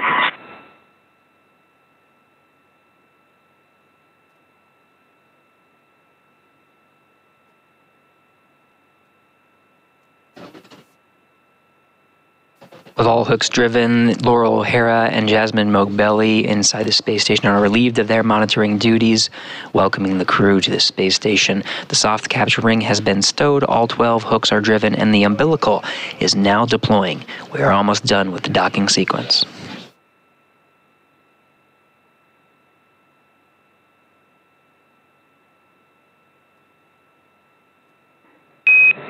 And Dragon Freedom, this is SpaceX. Docking sequence is complete, and the ground will be enabling hardline power and comm connection shortly. You are go to doff your suits per procedure 4.012, and we'll go ahead and make sure cameras are external. 4.010 work.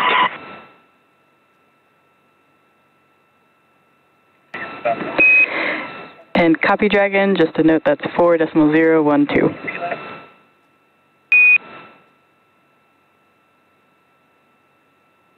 KLE 4.012.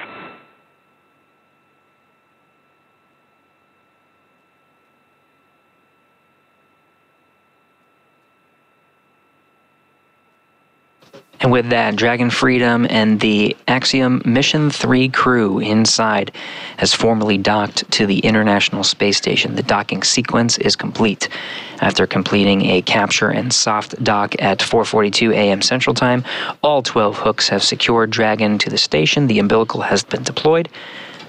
Laurel O'Hara and Jasmine Mogbelli have been released of their duties. The crew inside is able to exercise, inside the space station is able to exercise, and the crew inside Dragon is able to doff their suits or take off their suits. The dynamic portion of docking and the safeguard needed for those suits is complete. The Dragon crew, it will now doff their suits and prepare for entering the station in just about approximately an hour and a half. Maybe some change, but we're looking at a hatch open. the Axiom Mission 3 crew's arrival to the International Space Station, but based on current planning, that is what we are planning for.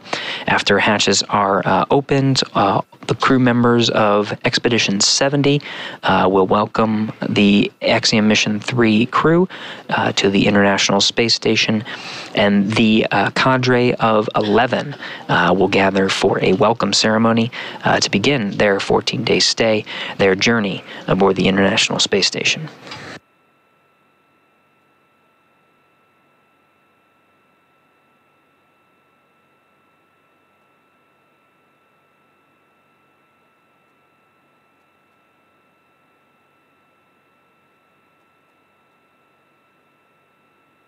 Again, teams in control rooms on the International Space Station Flight Control Room on the right, and SpaceX Flight Control team on the left in Hawthorne, California, working in tandem to bring the Axiom Mission 3 crew to the International Space Station, docking at 4:42 a.m. Central Time. Now, with the docking sequence complete, the crew and the teams will make steps to bring the Axiom Mission 3 crew inside the International Space Station. One of the primary things that will happen over the next hour and a half before the hatches are opened is there is a space in between the Dragon hatch and the International Space Station hatch called the vestibule, currently at vacuum. We need to bring that up to equalize the pressure between Dragon and the station, about what we find at sea level, 14.7 pounds per square inch. That process will take some time, introducing air and making sure there are no temperature fluctuations, and we're getting a good read to make sure there are no leaks as we methodically bring the pressure up from vacuum up to 14.7 psi. SpaceX Freedom on the big loop, contact from the cabin mic. And Dragon SpaceX, we've got you loud and clear on the cabin mic. Thank you.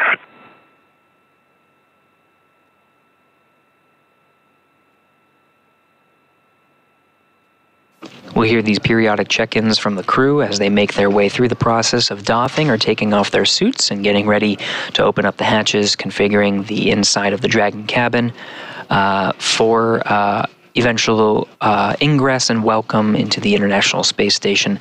Cabin mic being Station inside Houston the Dragon, on the big loop outside the for Laurel suit. and PMA ingress.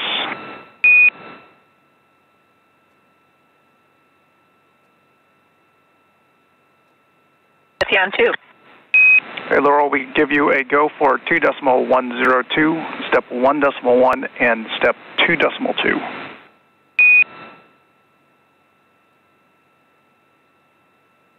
Copy. Go step 1.1 and 2.2. Good copy.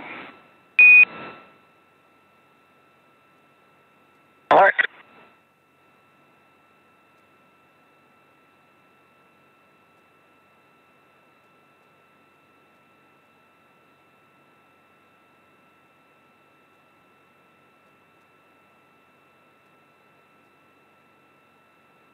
Now, from inside the International Space Station, you're hearing Laurel O'Hara repeating some of the steps on her end after taking on the job of monitoring the spacecraft's approach and docking to the International Space Station. She now moves on to the methodical steps of opening up the hatch and preparing the International Space Station for the entry of new crew members. There are several hatches she'll have to open and areas she'll have to prepare in order to welcome the crew.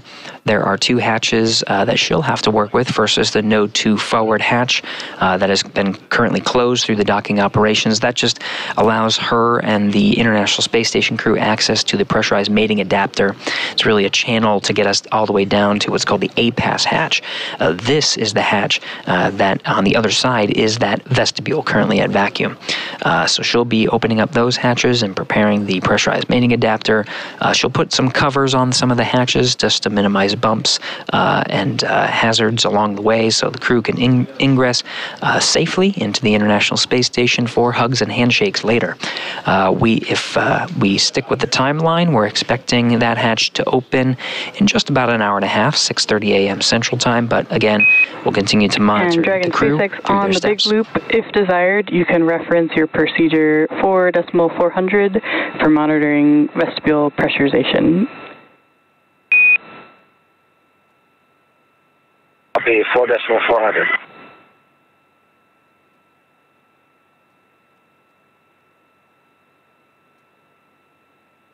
It'll be Laurel O'Hara on the station side performing some of the steps for vestibule pressurization, but the crew operations resource engineer in Hawthorne reading up to the Axiom crew inside Dragon, which you see on your screen. They're able to monitor along as well. That vestibule is that important gap in between the Dragon hatch and the station hatch. Right now at vacuum will take quite a bit to bring up to pressurization. 14.7 psi. It's a slow With you on two. and methodical process. Station on 2, node 2, forward hatch is open. Houston copies.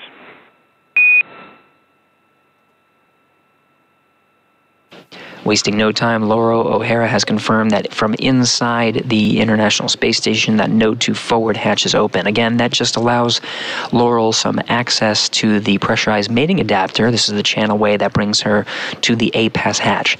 Now, that hatch will not be opened until that vestibule is pressurized. So with access to the pressurized mating adapter, she'll be able to work through the steps to start the vestibule pressurization. Again, it's a methodical process, so from vacuum, it's brought up to a checkpoint at 5 pounds per square inch, and is once that pressure is monitored for just a bit and looks stable to make sure there are no initial leaks, they'll go ahead and introduce air into that vestibule to pressurize it to equalize with the International Space Station and Dragon at 14.7 psi. Meanwhile, inside the Dragon, Axiom crew is doffing or taking off their suits. They'll be changing into their garments and setting the Dragon cabin in such a configuration that it is ready for them to ingress the International Space Station.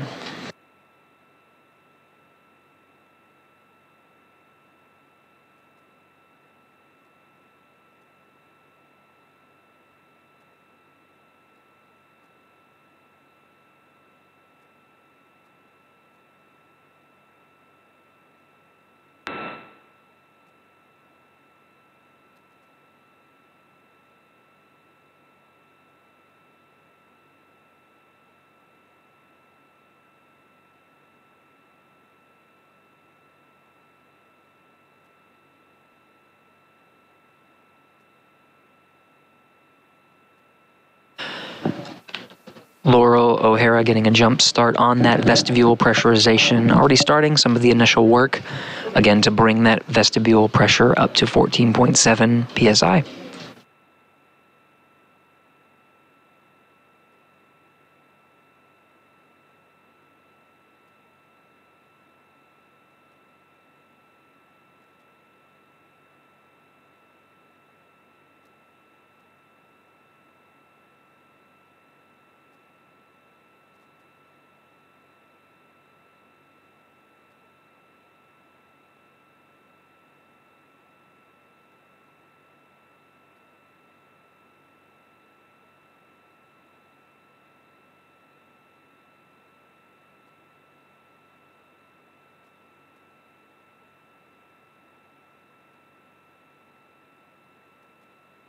Houston Station on 2, APAS equalization valve closed at 11:06. Copy 11:06.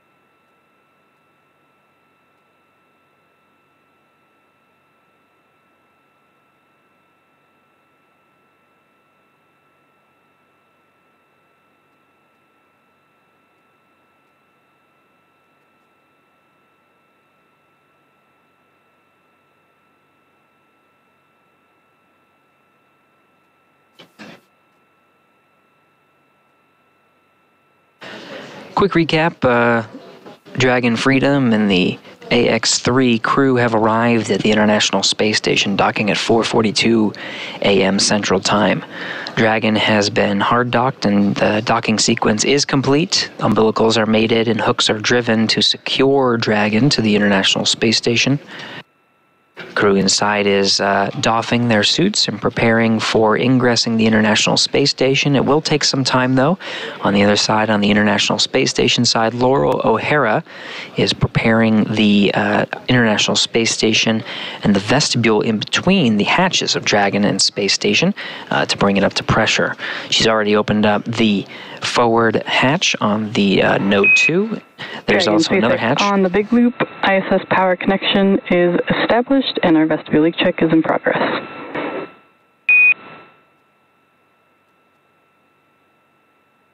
SpaceX Freedom, wake up.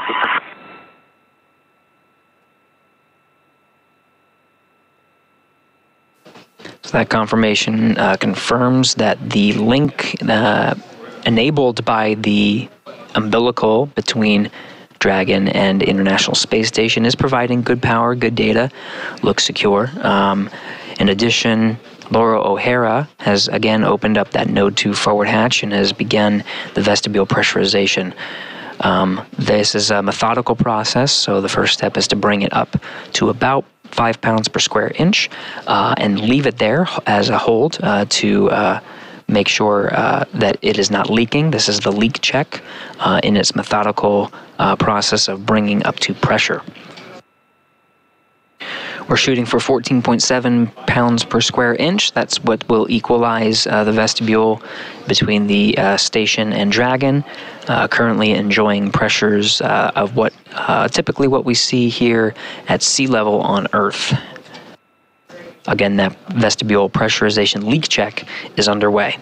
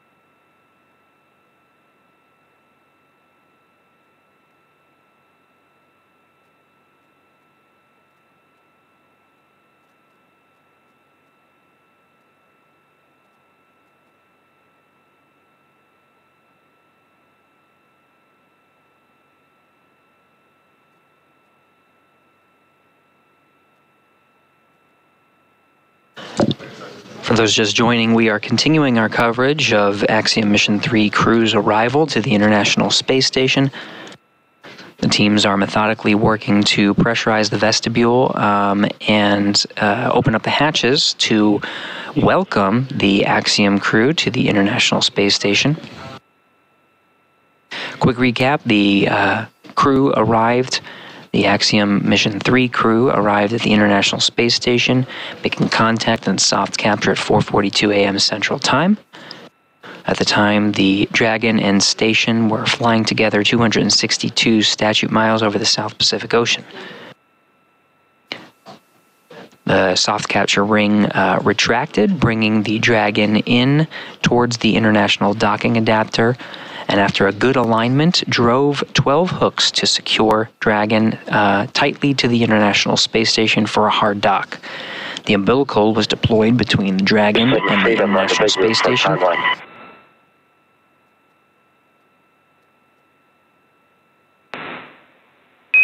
With you on the big loop.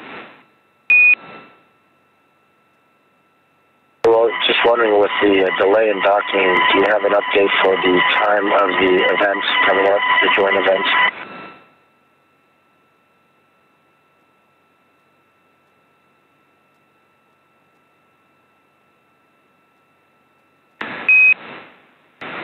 All right, Mike.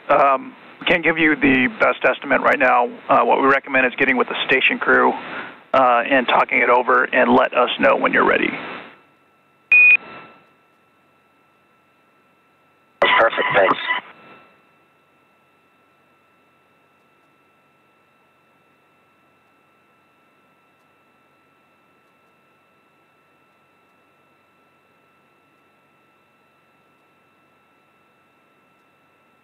Station, we are waiting for your report that the leak check is complete.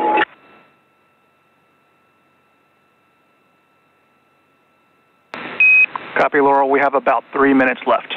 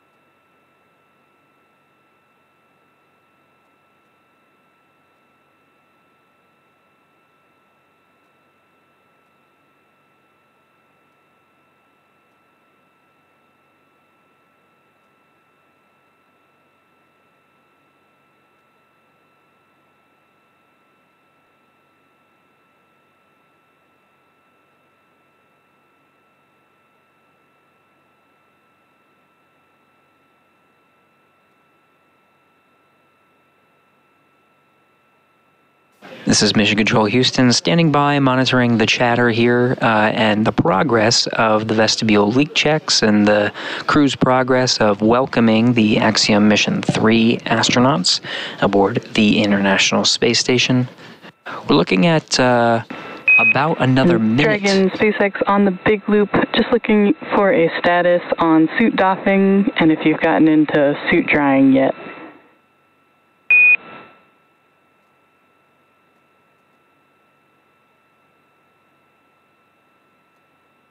Keely, seats 1 and 4 are out of their seats and out of their suits, and both suits are drying. Seat 3 just egressed its seats and will be doffing here shortly.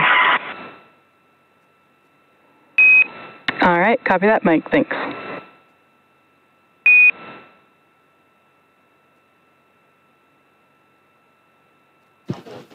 So a quick status on the crew's progress of opening up those hatches. That communication you just heard was from the crew operations resource engineer in Hawthorne with the mission control teams and with SpaceX in California. We're asking for a status from the Axiom Mission 3 crew. They are partway through their suit doffing, meaning taking off their suits and drying. They hang them out and make sure that the water is released. Making some good progress there. In the meantime, on the space station side here in Houston, monitoring that vestibule leak check. When the vestibule pressure is brought up from vacuum to 5 pounds per square inch, there's a period where the teams allow for temperature fluctuations to dampen in order to have a good leak check. There's a little bit of oscillation, so allowing time to pass and allowing the temperature to sort of equal out allows the team to set a clock for approximately 15 minutes, monitor the pressure inside the vestibule, make sure it is good to go, and then after the 15-minute mark, proceed with bumping that vestibule pressure all the way up to equalize with the International Space Station.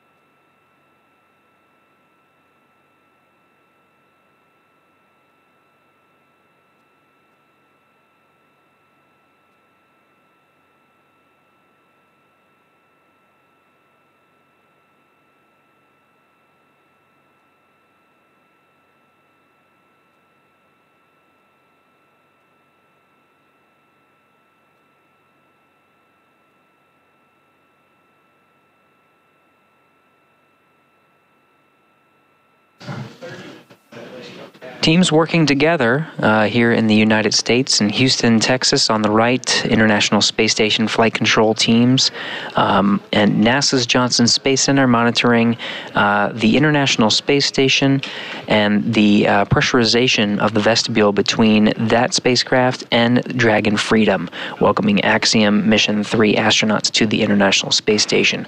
We're working in tandem with teams over in Hawthorne. And leak check.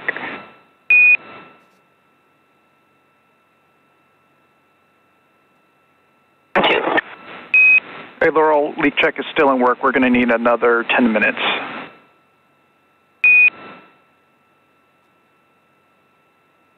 Copy, 10 minutes.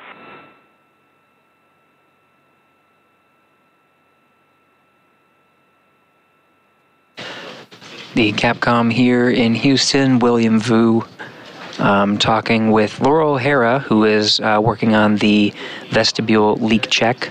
It's holding at about 5 pounds per square inch, but we're just taking some time to evaluate and make sure that data is good to go and that there are indeed no leaks as we continue, before we continue with the pressurization of that vestibule up to equalize with the pressure of the International Space Station.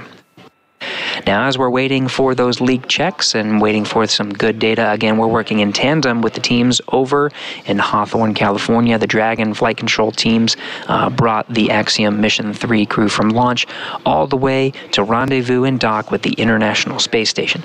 Let's check in with the teams over there with Kate and John.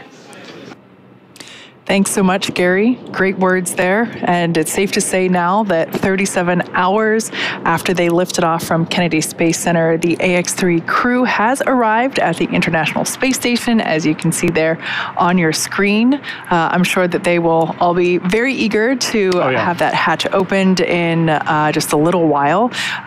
In order to get here over the last 37 hours, the Dragon capsule executed a number of burns in order to chase down the International Space Station. From lifting off at Kennedy Space Center and then reaching the station as we see it now. A number of things occurred, including basically those orbital maneuvers in order to get to the station and approach it in a very slow, calm, choreographed manner, as we have seen over the last couple hours. The crew also had the opportunity to tune in with us and do an on-orbit event about only 90 minutes after they took off. Very quick. And really, this is just the beginning of their mission. They're going to be here for up to 14 days. Oh, yeah, and it's going to be a packed mission, Kate. Over the course of the next 14 days, the crew will be heavily focused on payload and research operations. This is the core of their mission. In fact, that's over 230 hours of combined research efforts. So much. It is. And what's really cool about it is, we know that payload utilization is such a commodity on station, and this gives an opportunity for research agencies, governments to really get that dedicated time from these crew members. That's really, really important to them. But additionally, crew's also going to be heavily involved in the arts outreach. And I'm so excited for that. I am too. I love that aspect of spaceflight. It's an essential part of human spaceflight and expeditions, and I'm really excited about it. And in addition, a lot of public outreach and engagement, because after all, as we've mentioned, this is Turkey's first flight. So this is going to be a packed mission for the crew. It's going to be an exciting mission for the crew. There's tons of research that's going to be going on over the next two weeks on ISS. And really, this is the goal of ultimately these private astronaut missions, right? Yeah. Commercializing space. You need this kind of energy put into a very short period of time. That is true. Very exciting. You mentioned energy, and they're going to need a lot of it because, they are up at the International Space Station, and as you mentioned earlier in the webcast. Freedom, Houston on the big loop. Stand by for hardline audio config.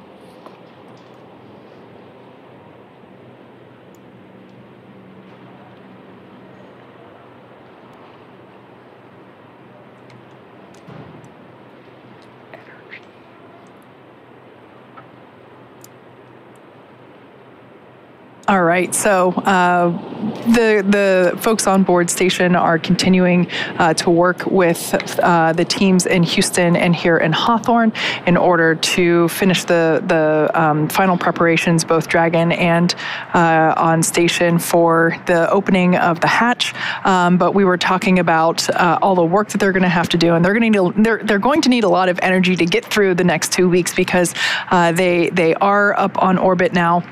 And it's going to be very busy. Yeah. Not only do they have scheduled sleep periods and scheduled meal periods and all that science, they're also going to want to, take an opportunity to sit in the cupola. Actually, in the launch broadcast, there were some very cool words from the AX-2 pilot, John Schaffner, and he said, sit in the cupola as much as you possibly can. Yes. And how could you not? With views like that, how could you not want to take in as much of that as you can, right? And also, while they're up there, they're going to be wanting to take in as much as they can from these other crew members. Absolutely. Right? We have 2 Dragons on board. Mm-hmm. Yeah, that's a packed ISS. Yes. And they're going to want to get as much as they can and take that back home and talk to their nations about that. Yeah, for sure.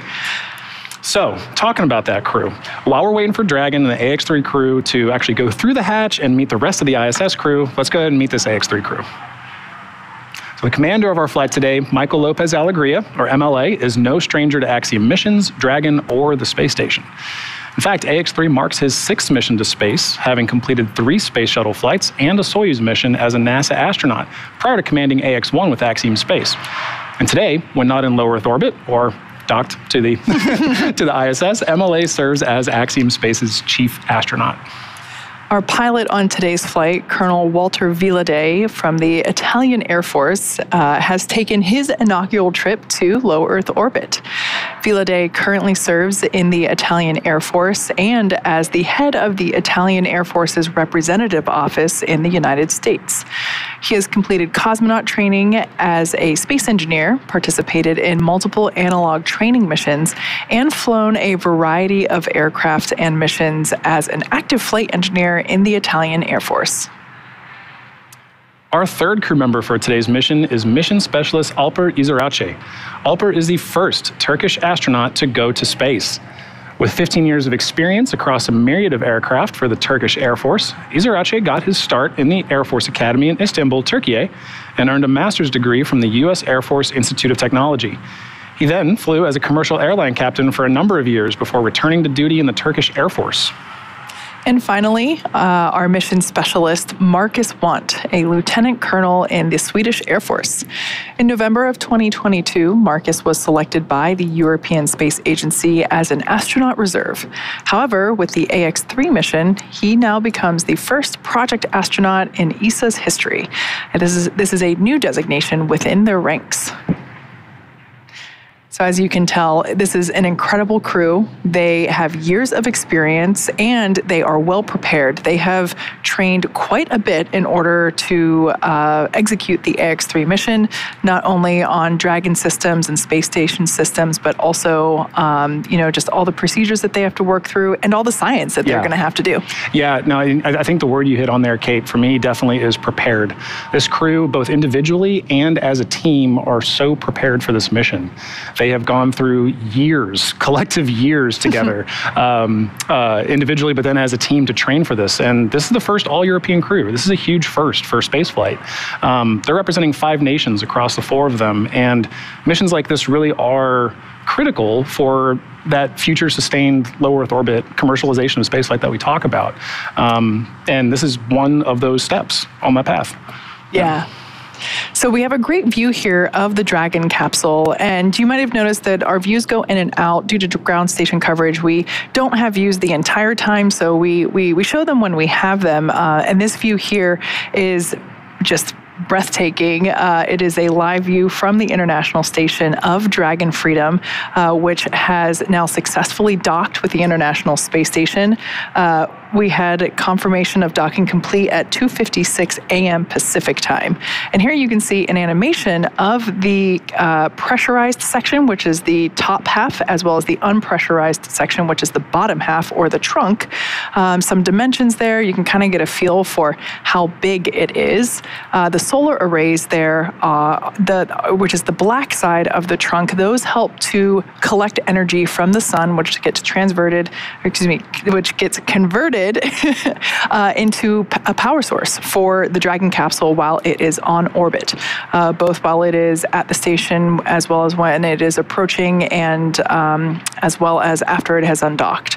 So yeah, beautiful view. If you were watching our coverage earlier, there was a really cool moment, which we might actually get the reverse of it here coming up soon, but there was a very cool moment where I believe it was when Gary was walking us through some activity, and we were not able to see the capsule we weren't able to see Dragon at all.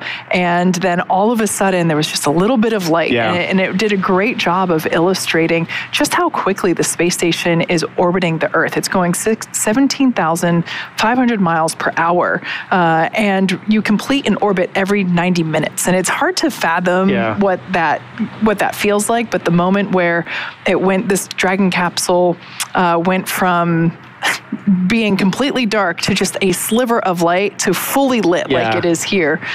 It was a very cool moment. Like you blink and you miss it. Yeah. But you're right. It was pitch black, and then the sun started rising on it, right? It had that image of it, and then suddenly it was there. Yeah, it was gorgeous. Very cool. Now, we mentioned that the crew has spent, I guess at this point, it's almost like 37 and a half hours, but in that time, they have completed 25 orbits. So they did have some downtime, fortunately, whenever they were on orbit during this journey, and I'm sure that they were taking lots of pictures. And I've said it before, if I were in the spacecraft, I would probably just have my face plastered to the window.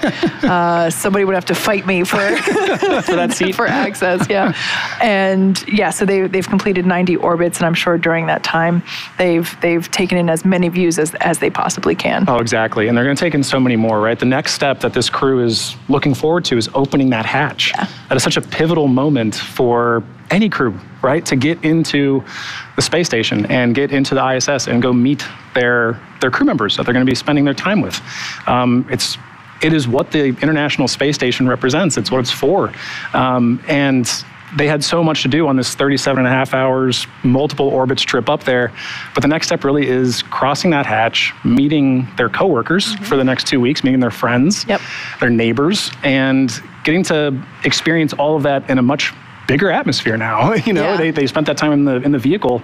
It's about to get a lot bigger, and they're going to get to go into the cupola and see that view that we talked about. They're going to get to experience living and working and all of the nuanced difficulties that come with that in low Earth orbit, and it's going to be a really beautiful moment. And that's really the next step that we're working towards, is getting to open that hatch. And as Gary mentioned, it takes time for that to happen. There's a lot of timelined events that work up to once the vehicle is on orbit.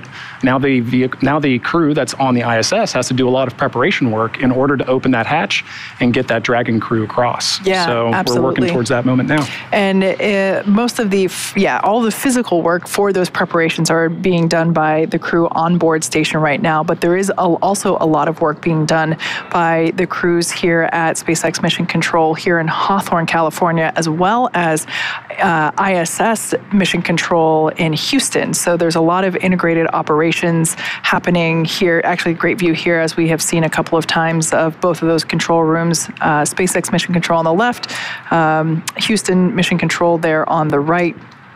And a lot of integrated activities. If you've been following along, you've heard either SpaceX Core, which is the Crew Operations and Resource Engineer, or NASA's Capcom, which is Freedom Houston on the big loop. Hardline audio config is complete. How do you hear?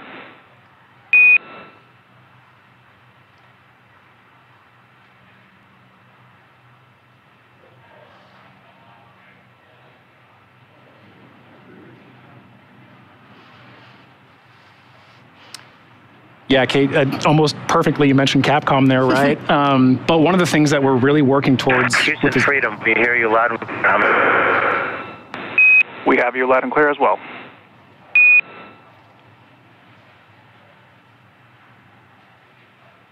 So that right there, just literally working through the procedures. Freedom Houston, can you try again on the big loop?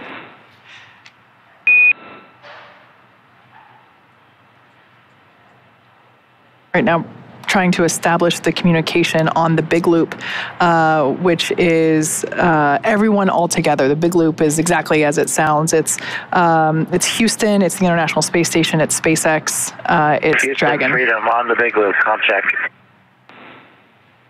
Loud and clear.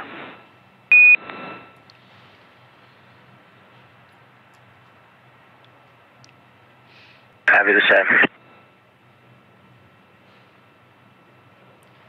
All right, well, as we know, comm checks are an essential tool, an essential part of this effort, this joint effort that we have. And what the point that we're working towards at this moment is opening that hatch, and that'll ultimately culminate in a crew meeting ceremony, a crew welcome ceremony, where the AX-3 crew gets to meet their ISS crew. And so with that, we will toss it back over to Gary with Mission Control in Houston. Thank you, John. Thank you, Kate. Yes, we are monitoring the operations here in Mission Control, Houston. Main thing we're looking forward to is that vestibule pressurization, but you just heard that hardline comm checks. That was that umbilical that was mated between the Dragon and the International Space Station, providing power, no longer having to rely on the batteries and the solar arrays you see on the back end of Dragon from this view as the sun sets, and the International Space Station and Dragon orbit over northern China into an orbital darkness.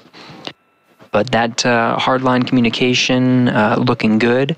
The vestibule pressurization is also looking good. Laurel O'Hara working through the steps to go ahead and equalize that pressure between the vestibule. Now, there's a couple of steps. First, of course, is equalizing that pressure and making sure that the pressure between the Dragon hatch and station hatch equalizes with that inside both of those vehicles. We're looking for about what we find at sea level, 14.7 psi. Now, just as we did when we were pressurizing the vestibule before, we're going to wait a little bit when we bring it up to pressure just to do what's called a thermal relaxation. When the pressure is brought up, there are these natural swings that occur due to the temperature inside of the vestibule, which has been exposed to vacuum up until the point of contact and capture from the Dragon. So we'll just allow a couple of minutes for that to relax and just be absolutely sure that we have a good pressurization and that we have no leaks indeed. We did, again, perform that leak check and everything looked good, which is why we are proceeding with these steps. But another caution before that APAS hatch is opened. Now, once that hatch is opened, Laurel O'Hara's job is not done. It's not just opening up the hatch and then opening up the Dragon hatch. The APAS hatch itself is outfitted with what's called a docking target cross. Now, this was the cross that you may have seen when Dragon was approaching the International Space Station. It's just really this target that allows for the guidance and navigation control equipment inside Dragon to lock on very precisely to the APAS hatch and go in for a docking. Now that is a removable part of the APAS hatch and part of the outfitting procedures. So Laurel O'Hara will go ahead and take that cross off and then cover the APAS hatch just as a protective measure. Make sure no one's bumping their heads on the way in, as it can be a tight squeeze to go in between the Dragon and APAS hatches and through the pressurized mating adapter. She'll outfit the hatch, taking off the cross, putting on a cover, and then she'll also route some ducts through the pressurized mating adapter that will blow some fresh cabin air from inside the International Space Station to that vestibule. Interesting thing that happens in microgravity is when air is not actively circulating in the pressurized mating adapter, which often that node 2 forward hatch is closed, sometimes there can be these interesting pockets of carbon dioxide. So this will flow some fresh air, make sure the temperature and make sure that air is well mixed and the temperature is good, and allow a very comfortable, safe, and cushy float into the International Space Station for that Axiom Mission 3 crew. So again, Laurel O'Hara, just to recap, is continuing with the pressurization of that APAS hatch, making sure that everything is good for the Axiom Mission 3 crew. Of course, it is not just Mission Control Houston and Mission Control Hawthorne, California. Right down the road from here in Mission Control Houston is MCCA, Mission Control Axiom, who are going to be monitoring, who have been monitoring the crew throughout this journey and will continue to work in tandem with the International Space Station flight control teams here in Houston through many of the activities they have scheduled for their long stay aboard. Long meaning just about 2 weeks. We can expect them to do some of the things that John was talking about, some science activities, many outreach activities, lots planned for the private astronauts who are going to be spending their days aboard the station and maximize every day and the opportunities they have while on board the orbiting complex.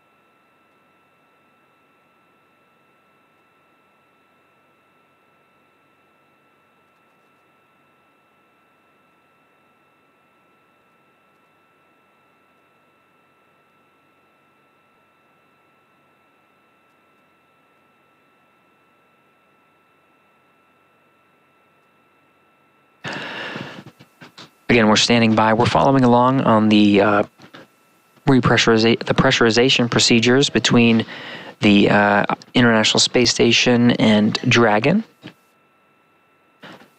The Axiom Mission 3 astronauts docked aboard Dragon Freedom to the International Space Station at 4:42 a.m. Central Time, just a little more than an hour ago at this point.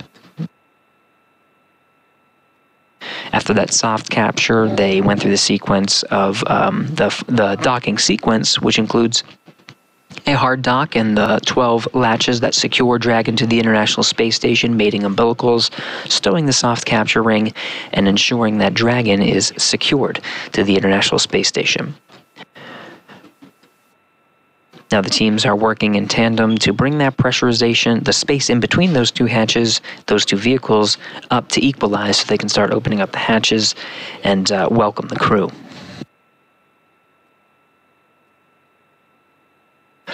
Now, it's been a long day for the crew, so we can expect, based on the timeline that we're seeing, hatches to open in perhaps about 40 minutes, and a welcome event to happen shortly after that.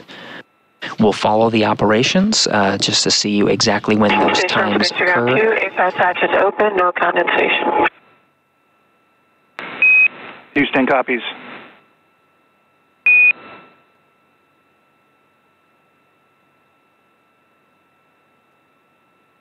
That was confirmation from Laurel O'Hara and Jasmine Mogbelli. The two of them were tasked with monitoring Dragon's approach and docking to the International Space Station. Laurel O'Hara has been mostly at work, but of course, Jasmine Mogbelli not far behind. Two of them working to, like I said, pressurize that vestibule, which we just heard has been pressurized and equalized. And that APAS hatch, this is the hatch on the International Space Station side, that is now open.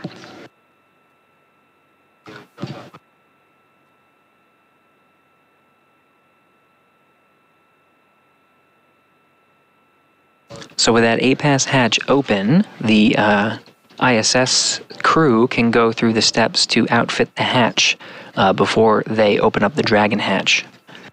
Now, we've been checking in with the Dragon crew, the Axiom Mission 3 crew, periodically. They've been working through the steps to doff their suits and prepare for eventual ingress while the International Space Station crew goes through these procedures.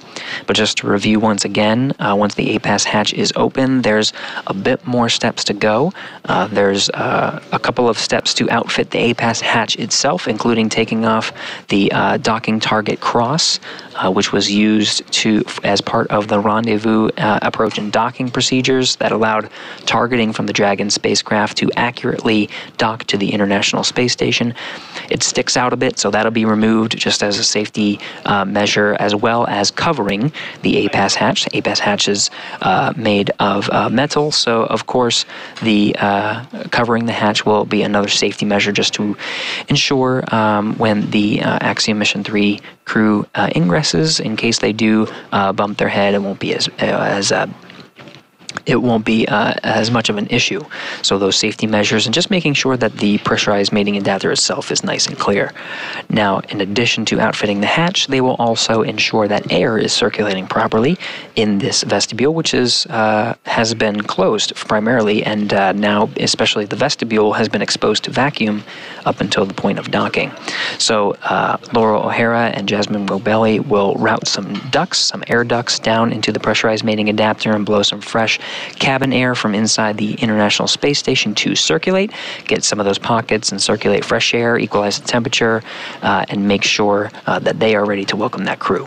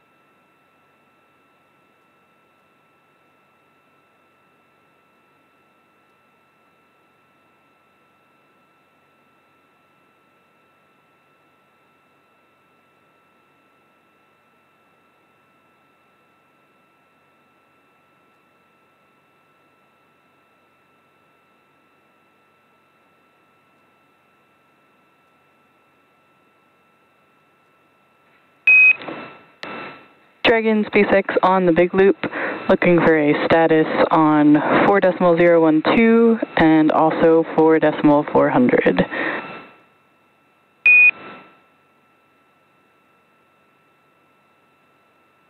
SpaceX, let's start with 4.400. We're in section 5, flushing the urine hose. We'll have a consumables report here in just a minute.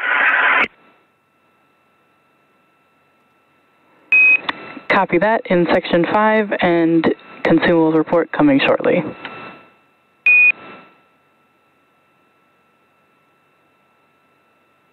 That's a good copy.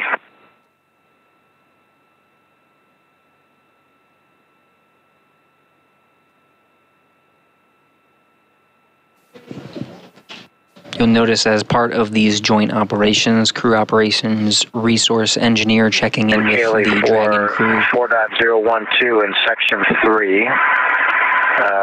Comfort garments for seats 1, 3, and 4 will be trashed. Mine were trashed after launch. And all 4 suits are disinfected and being dried in various stages.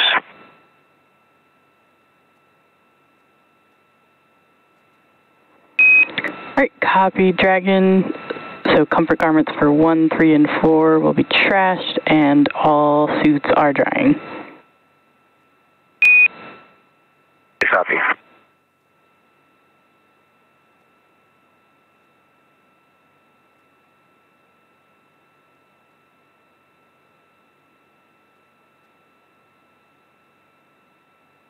SpaceX Freedom, would you like that inventory report on the big loop or on Dragon to ground?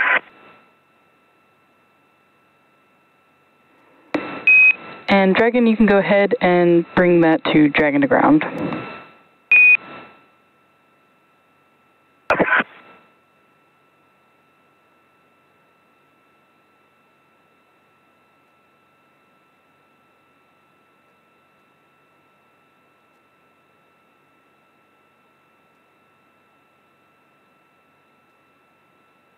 SpaceX Dragon on Dragon to ground.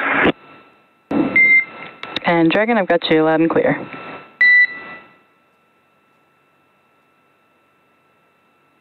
We're back to in 4.400 section 3, and when it comes to bottles consumed, water bottles, we have consumed a total of 19 bottles. So all bottles in bag 201, all bottles in 202, all bottles in 204, and we have consumed 4 bottles from 203.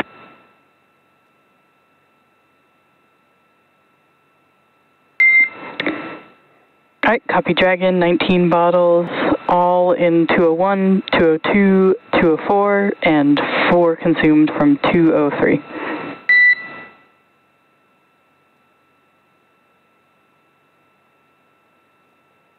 And meals consumed are all meals from 301, all from 302, all from 304, and 2 from 303.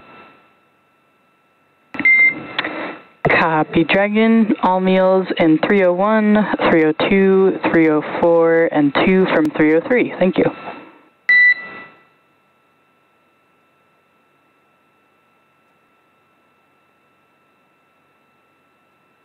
That's a good revac from Dragon.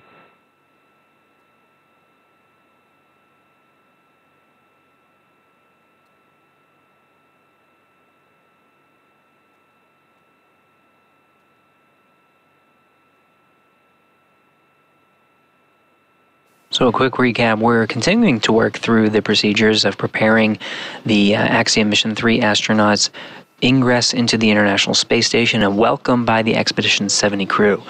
Activities happening on both ends of the hatches. We just heard a status report from the crew inside Dragon Freedom, talking about their consumables and getting the Dragon capsule itself ready for its 2-week stay aboard the International Space Station. SpaceX Freedom back on From the big left to loop. right. We're now in section 6 of 4.400, ready to equalize.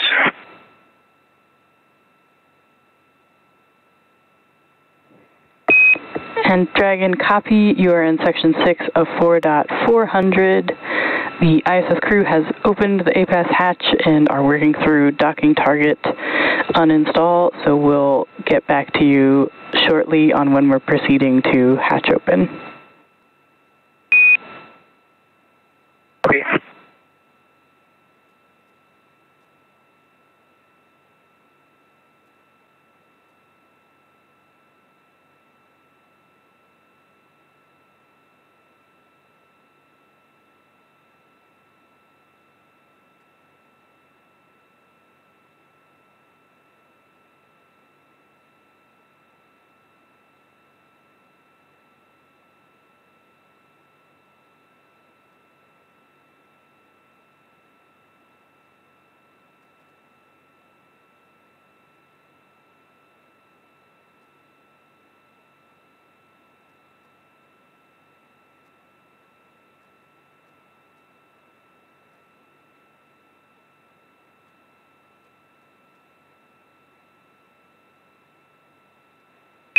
And Dragon SpaceX on the big loop, looking to see if we are good to come back on board with video.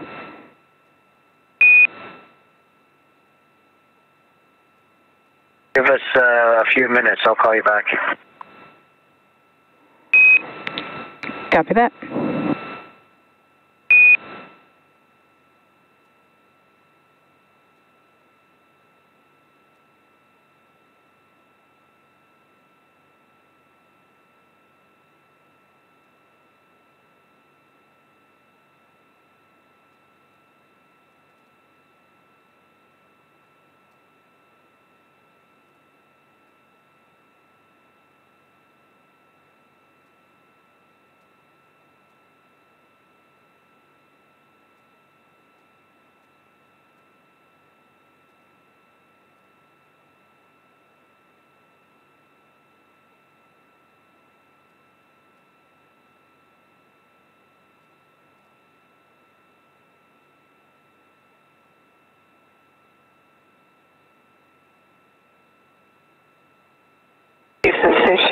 Houston Dragon Station on Space Run 2. Station is ready for Dragon hatch equalization. Houston copies, standby.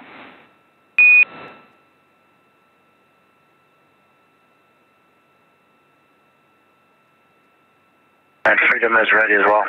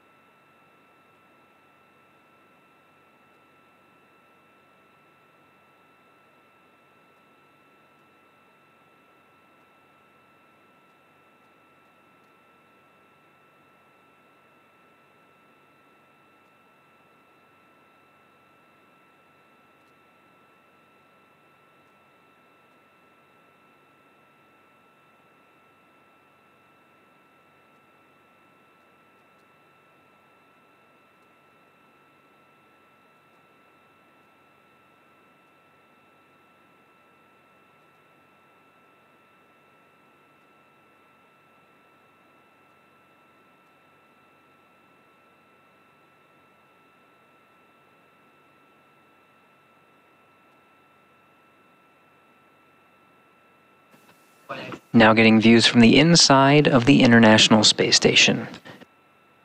You can see some of the work that's been done before the crew was able to set up some of the cameras. Laura O'Hara, there on the right, she's been the one working through the hatch opening procedures, and she was working on the docking procedures as well. Commander of the International Space Station in the background there, Andreas Mogensen. In the foreground, Jasmine Mogbelli, NASA astronaut, has been working in tandem with Laura O'Hara to monitor Dragon's arrival and the Axiom Mission 3 crew, as well as through the hatch opening steps.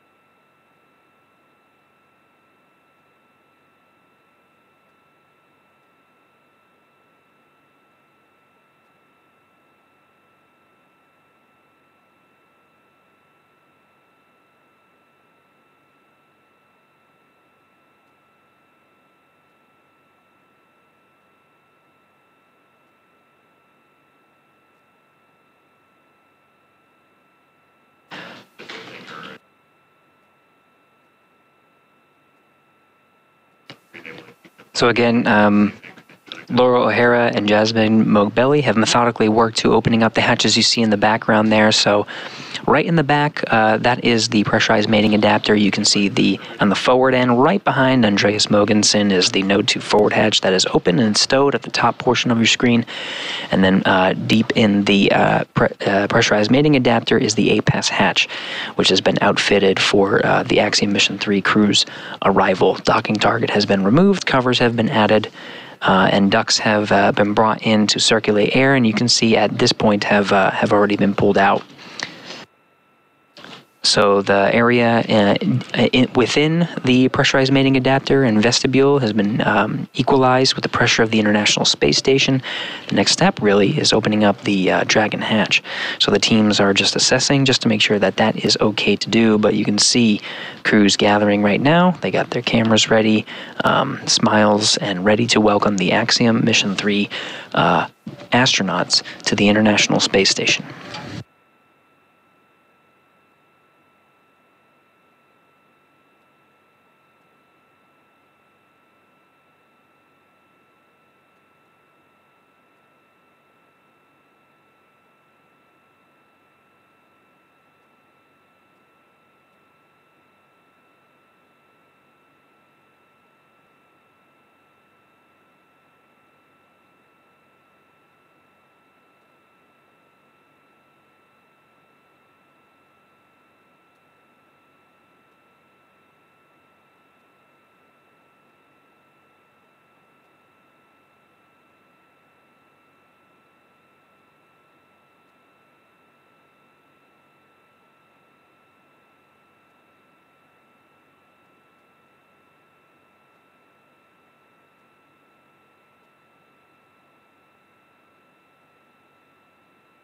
Coming into frame is Satoshi Furukawa.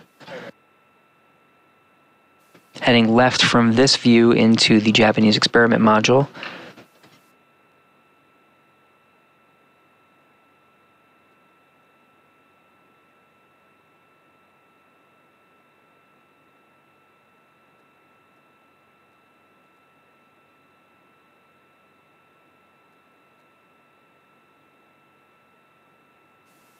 Furukawa with high-definition microphone in tow will start to equip it and will be used as part of the welcome ceremony.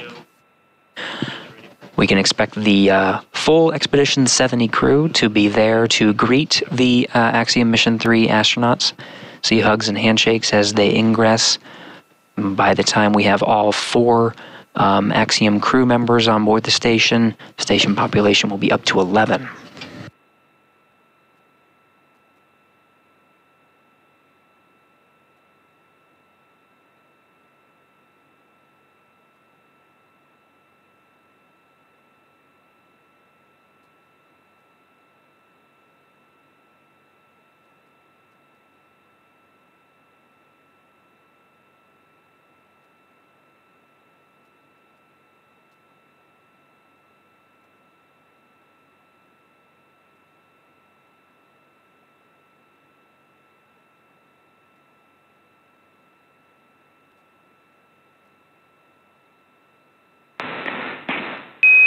Station and Freedom, Houston on the Big Loop.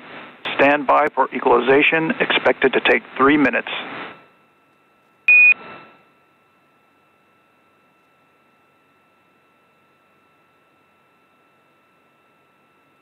Freedom copies.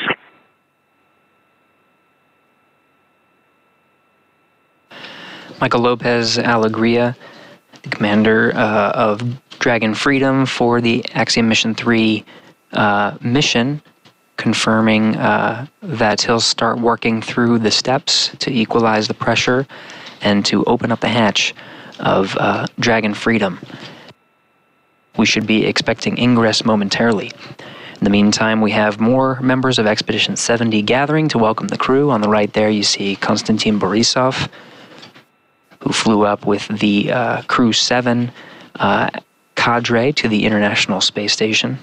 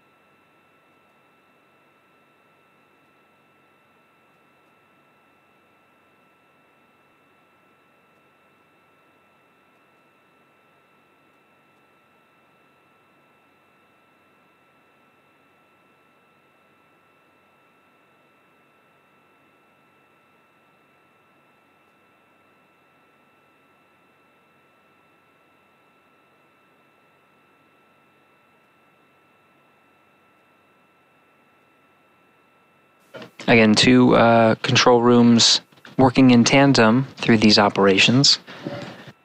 The Expedition 70 crew standing by, awaiting for equalization to go ahead and open up the hatch of Dragon.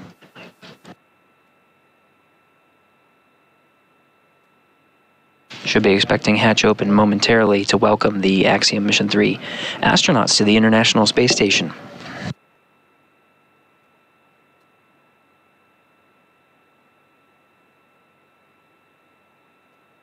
Team's just ensuring the equalization is good before going ahead to open up the hatch, but we should be expecting that momentarily.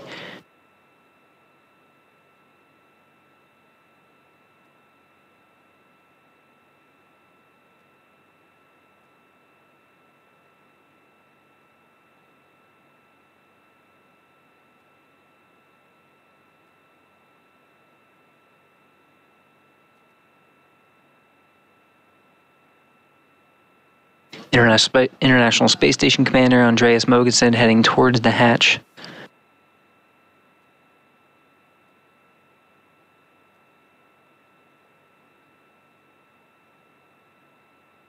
On the right, Oleg Kononenko, another Roscosmos cosmonaut, and Nikolai Chub. Expedition 70 now rounded out. Dragon SpaceX on the big loop. You have a go for hatch opening per your decal, followed by the remaining actions in procedure 4.400 section 6, and confirming if we are good to come back on board with cameras.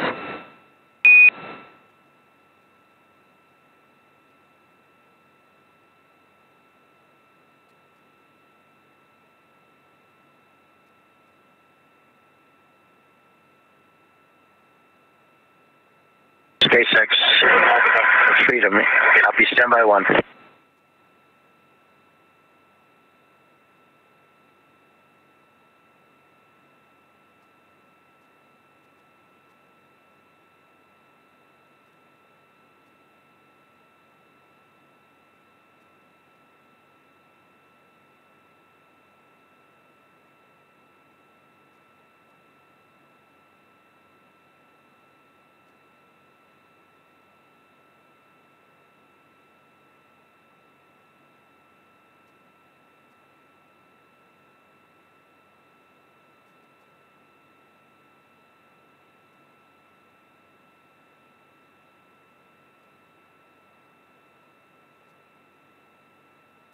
Again, the 7 members of Expedition 70 gathered in Node 2. In the background there is the forward end of the International Space Station. At the end of the pressurized mating adapter is Dragon Freedom and the Axiom Mission 3 crew members.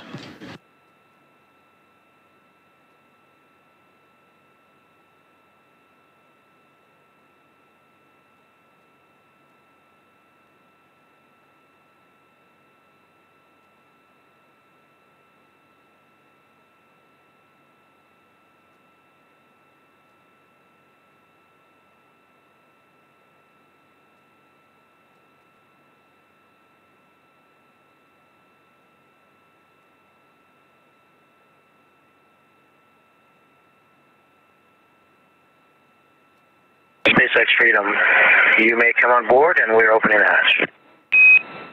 Copy that, Freedom.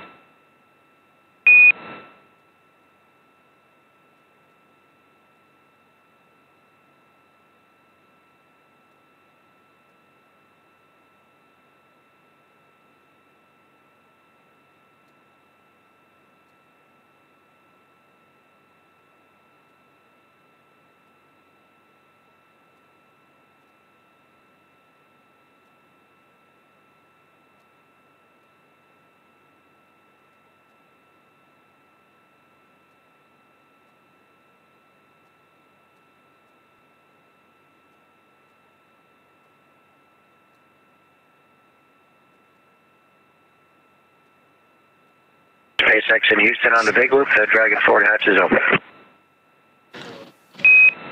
SpaceX copies. 6:13 a.m. Central Time. Dragon hatch is open.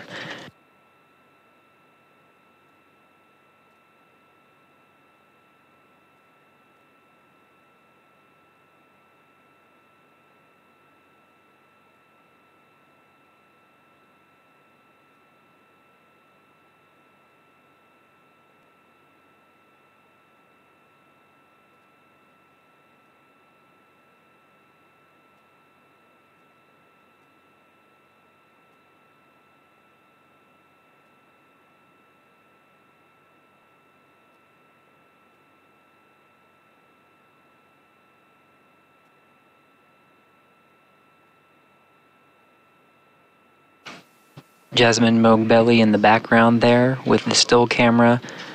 Way down in the pressurized mating adapter is Andreas Mogensen, International Space Station Commander, working with the Dragon crew to open up the Dragon hatch, and we should be seeing some of the private astronaut mission crew SpaceX members. Freedom on the big loop. We are complete with 4-400 entering ISS. Copy that, Freedom. Welcome aboard.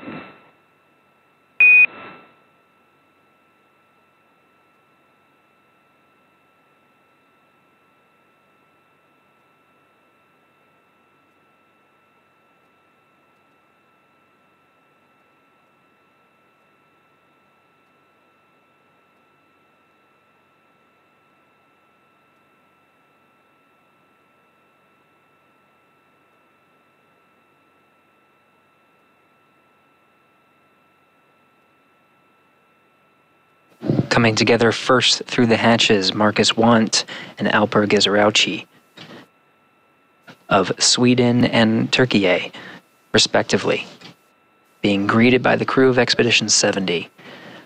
The two are followed by Walter Villaday, pilot of the Dragon Freedom.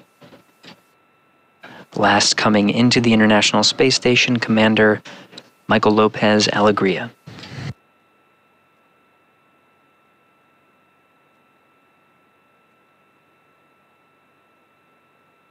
"11 crew members representing 7 nations now on board the International Space Station.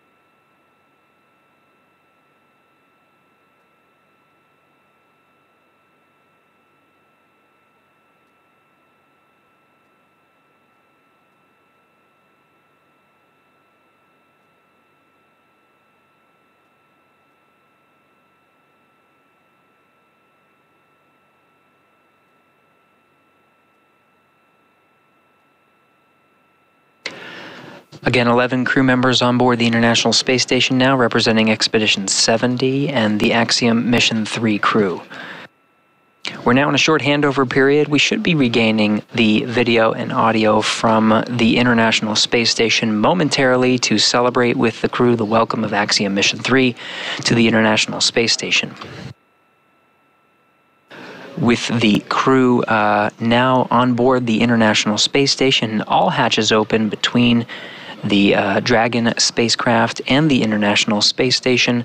Once we regain video from the International Space Station, we should be preparing for setting up a welcome ceremony. All 11 crew members will gather for some remarks to commemorate this moment.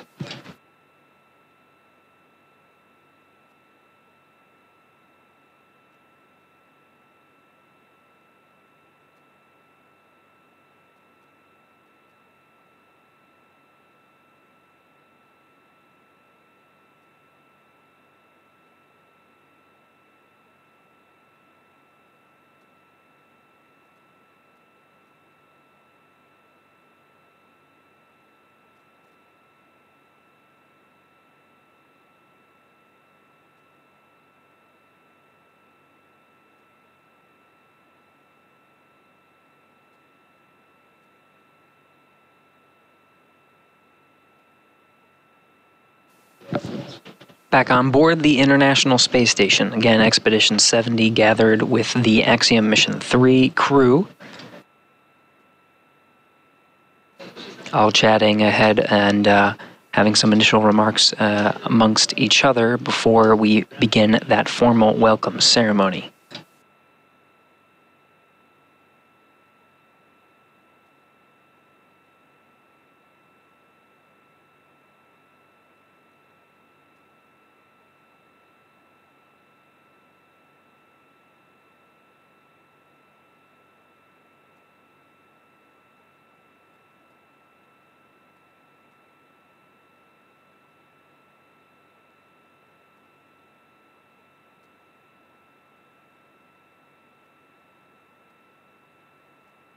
Houston Station on 2. With you on 2. We'll go on time for the event, so at 35. We copy.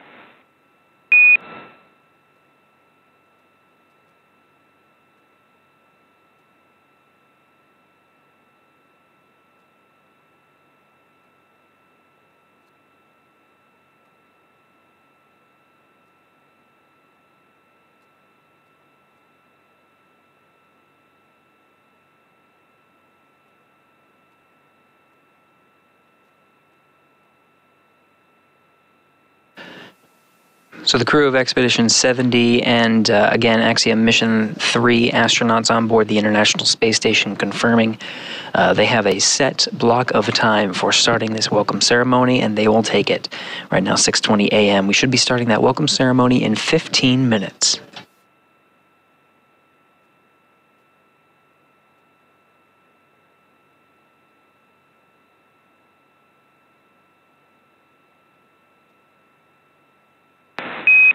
Station Houston on 2. We're standing by for scene and voice.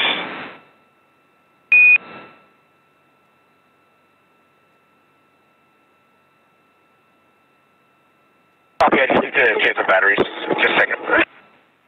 We copy.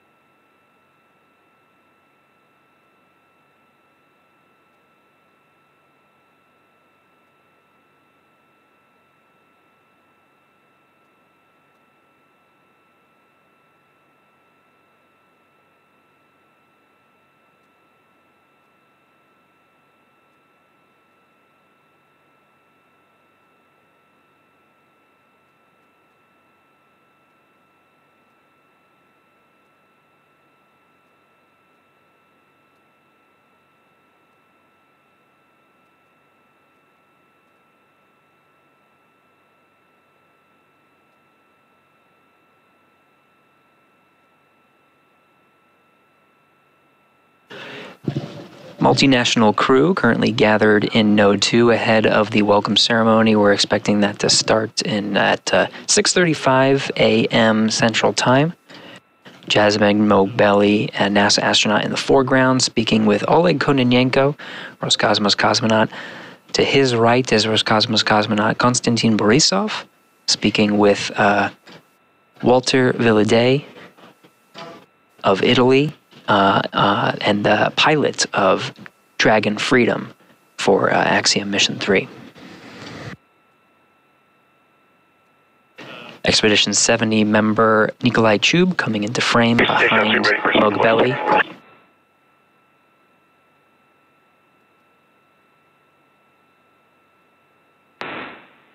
Freedom crew, Houston on the big loop. Just a friendly reminder, we need for you to complete step 6 and 2.102 prior to the event. Yeah, Houston, this is Freedom on the big loop. We are complete with 6.1. Your go for IMV fan activation. Copy, we'll get it in work.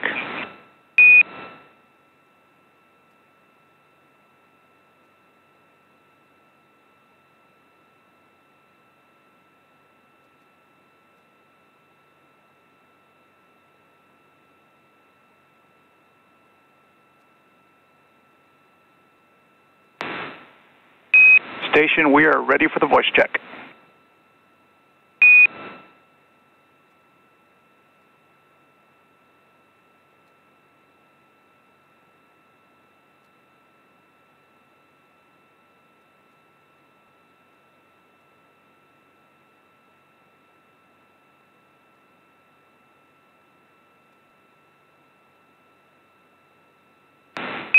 Thanks, Andy. We can use another 10 count, please.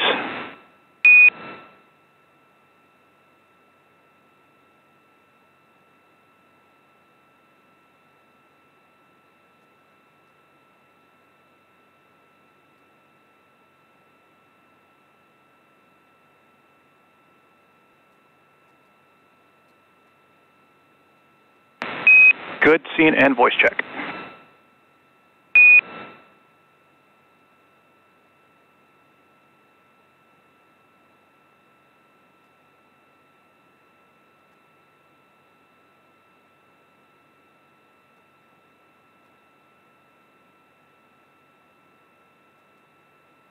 As is typical with in-flight events aboard the International Space Station, conducting a scene and voice check, and we're seeing more members of Expedition 70 gather ahead of the welcome ceremony. Of course, we still have Commander of Axiom Mission 3, Michael Lopez Alegria, and the mission specialists that were aboard, Dragon Freedom, Alper Gezerauchi, and Marcus Want. In frame here, we have pilot Walter Villadei of Italy. To our right, his left, commander of Expedition 70 aboard the International Space Station, Andreas Mogensen of Denmark. Going right from there is Konstantin Borisov and Oleg Kononenko of Roscosmos. Continuing around the circle, Laurel O'Hara and Jasmine Mogbelli of NASA, and on the left, Nikolai Chu. Freedom Crew, Houston, on the big loop, you have a go for 2.102, steps 6.2 and 6.3.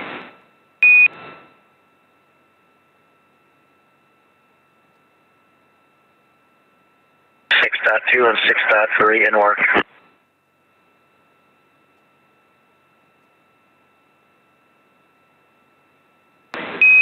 And to clarify, Freedom, you have a go to complete the rest of step 6.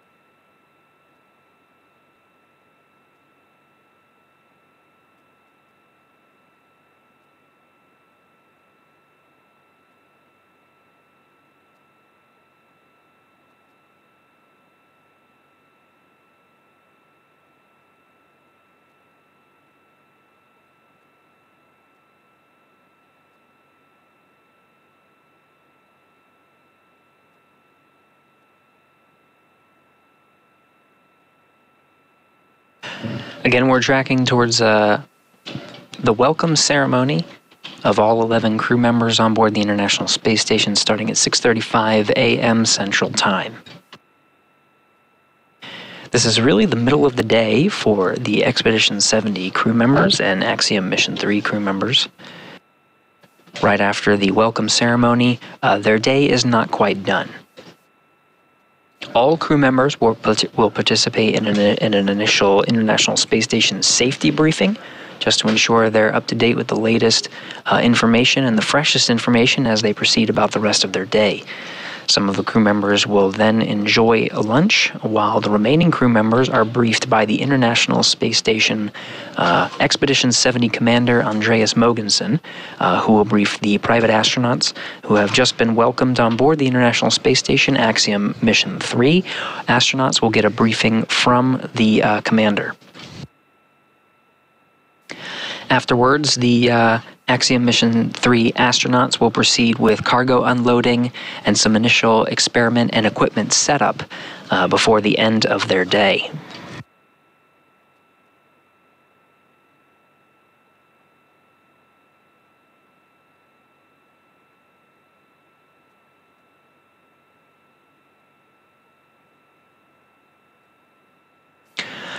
Tomorrow, Sunday, is a relatively light day for the Expedition 70 and private astronaut crew members.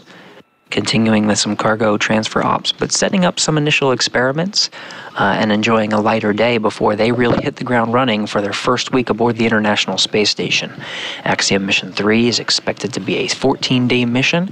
Right now we're targeting approximately February 3rd, pending weather, for the undock opportunity for the Axiom Mission 3 astronauts to leave the International Space Station and splash down off the coast of Florida.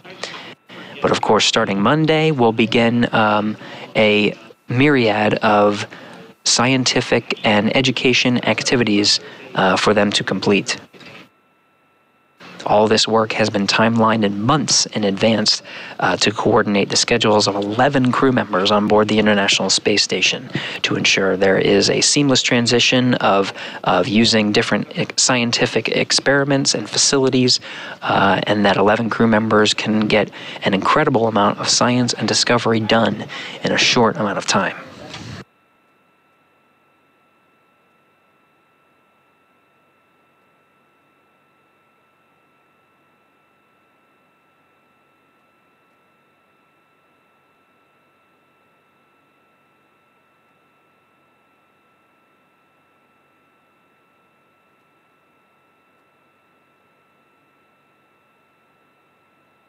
SpaceX in Houston from Freedom on the Big Loop. We're complete through step 8 of Q.102.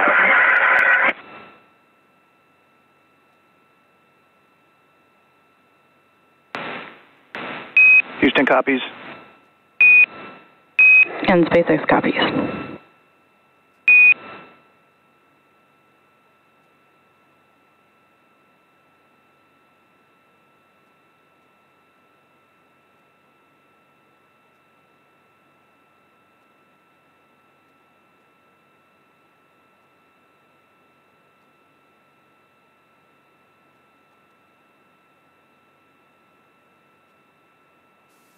Axiom Mission 3 crew member and mission specialist aboard Dragon, Marcus Want, coming into frame.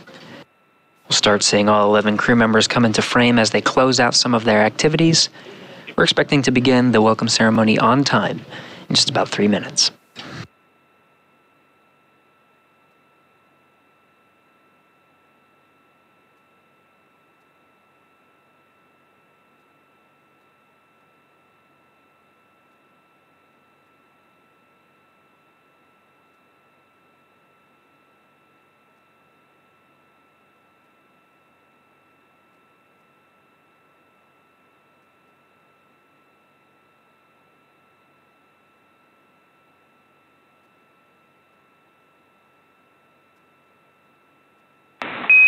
Station Houston on the Big Loop. We are 2 minutes out from the event.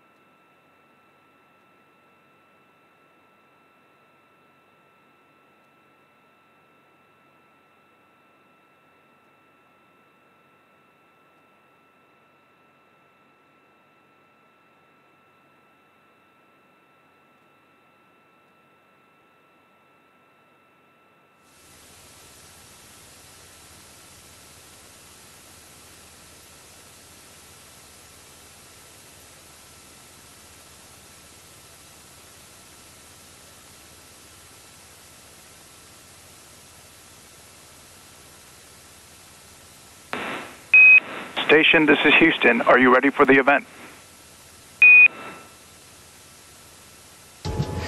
We are ready for the event. Please begin the welcome ceremony.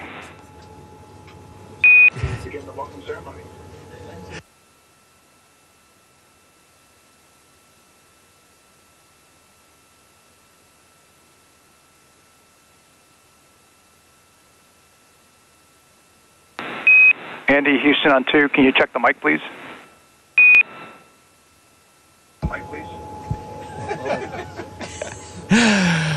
On behalf of the Expedition 70 crew, I'd like to welcome Axiom-3 on board the International Space Station. This is an incredibly exciting time for human spaceflight with the third private mission, which is allowing many more countries to participate in the scientific research and technology development that we do on board this orbiting laboratory. We have doubled the number of nationalities on board the space station, going from 4 to 8, which I think is a great testament to the international collaboration which underpins this marvelous space station. I'm also very proud as a European to welcome 4 other Europeans. I think this is the first time in the history of the space station that we have 5 Europeans on board at the same time. And certainly it's the first time that we have 2 Scandinavians on board. So I'm very happy to welcome my fellow Scandinavian, Marcus. But we look forward to the next 2 weeks, to an intense period of work on board the space station. So a big warm welcome to Axiom-3 from us on board the space station. Thanks, Andy. I think you said it very well. This is really a symbol of how Axiom, in conjunction with NASA and all the partners, is working to expand human access to low Earth orbit. And we've got, as Andy said, so many nationalities represented on board, and this is really symbolic of what we're trying to do to open it up not only to other nations, also to individuals, to researchers, to continue the great work that's been going on board the ISS for the last 2 decades plus. The ride uphill was pretty exciting. Never gets old. I think we probably spent a few more hours in Dragon than we felt like we needed to, but it was all good. Great vehicle. Thanks to you at SpaceX for putting that thing together for us and for such smooth operation. Let me pass the microphone down to my crewmates just for a couple words, and then I'd like to get it back at the very end if that's okay. Walter? Yeah. Thank you, Mike. I want to, first of all, thank the expedition crew for this warm welcoming. It's amazing to be up here and to see how much really all the countries and this amazing international collaboration has made in space, creating this outpost. And I'm very grateful for Italy, and just a few words in Italian.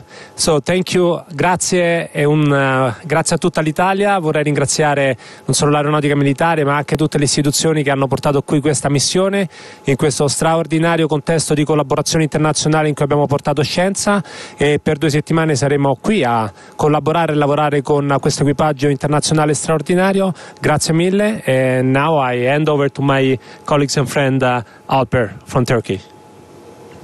Thank you so much. I would like to thank first for your kind hospitality to Expedition 7 crew over here.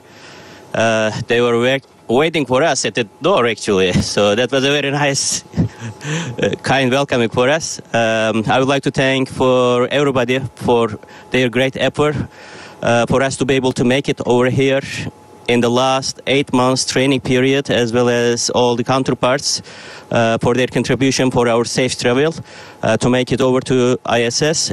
We are happy as Turkey to step for the first time in our history, and looking forward to contribute into the science and research efforts over here. And I would like to say a couple words to my country.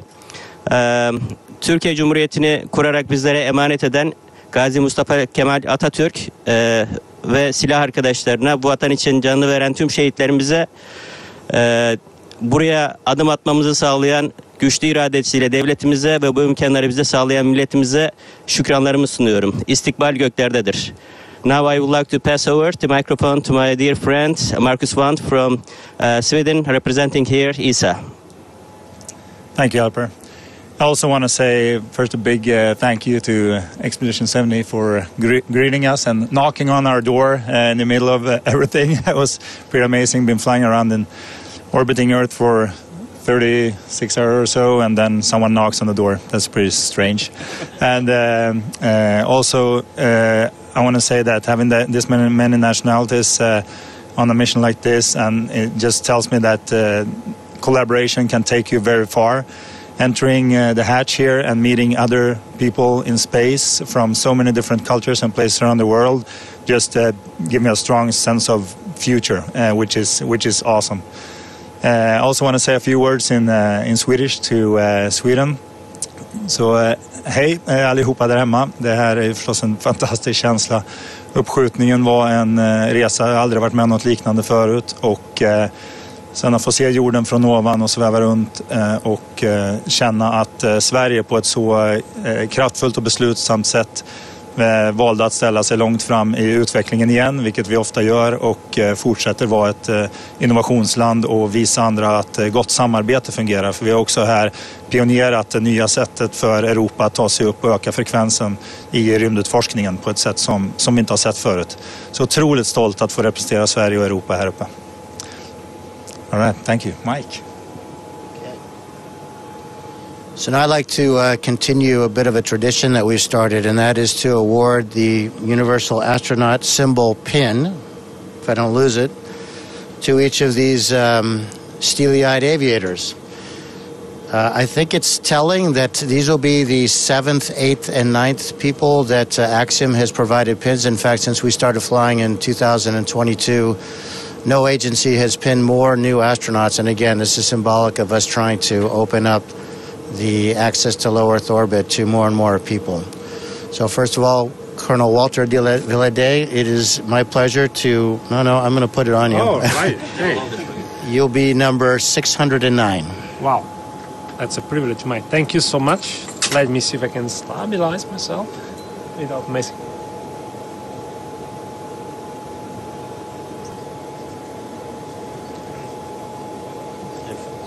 You guys can, if you can slide down and have these guys slide here. Thank you. This is a real pleasure to award this pin to the first Turkish astronaut in history. I don't think I need to say anything more. Alper. Can you hold the microphone? Yep.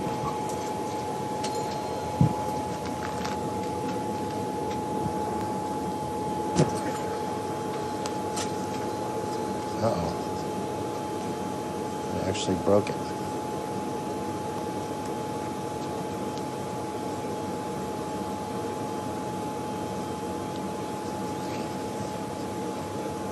There we go.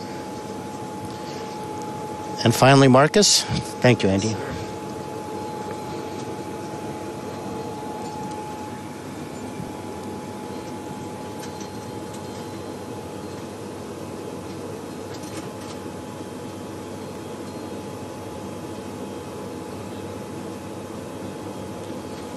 Thank you, Mike.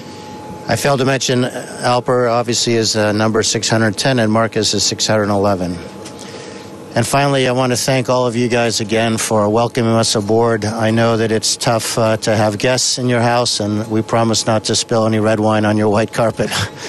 Thank you, Andy. Once again, welcome, and we look forward to working with you for the next 2 weeks. It's going to be an incredible mission, and we're excited to have guests. Thank you to all participants and welcome aboard Axiom-3 station. We are now resuming operational audio communications.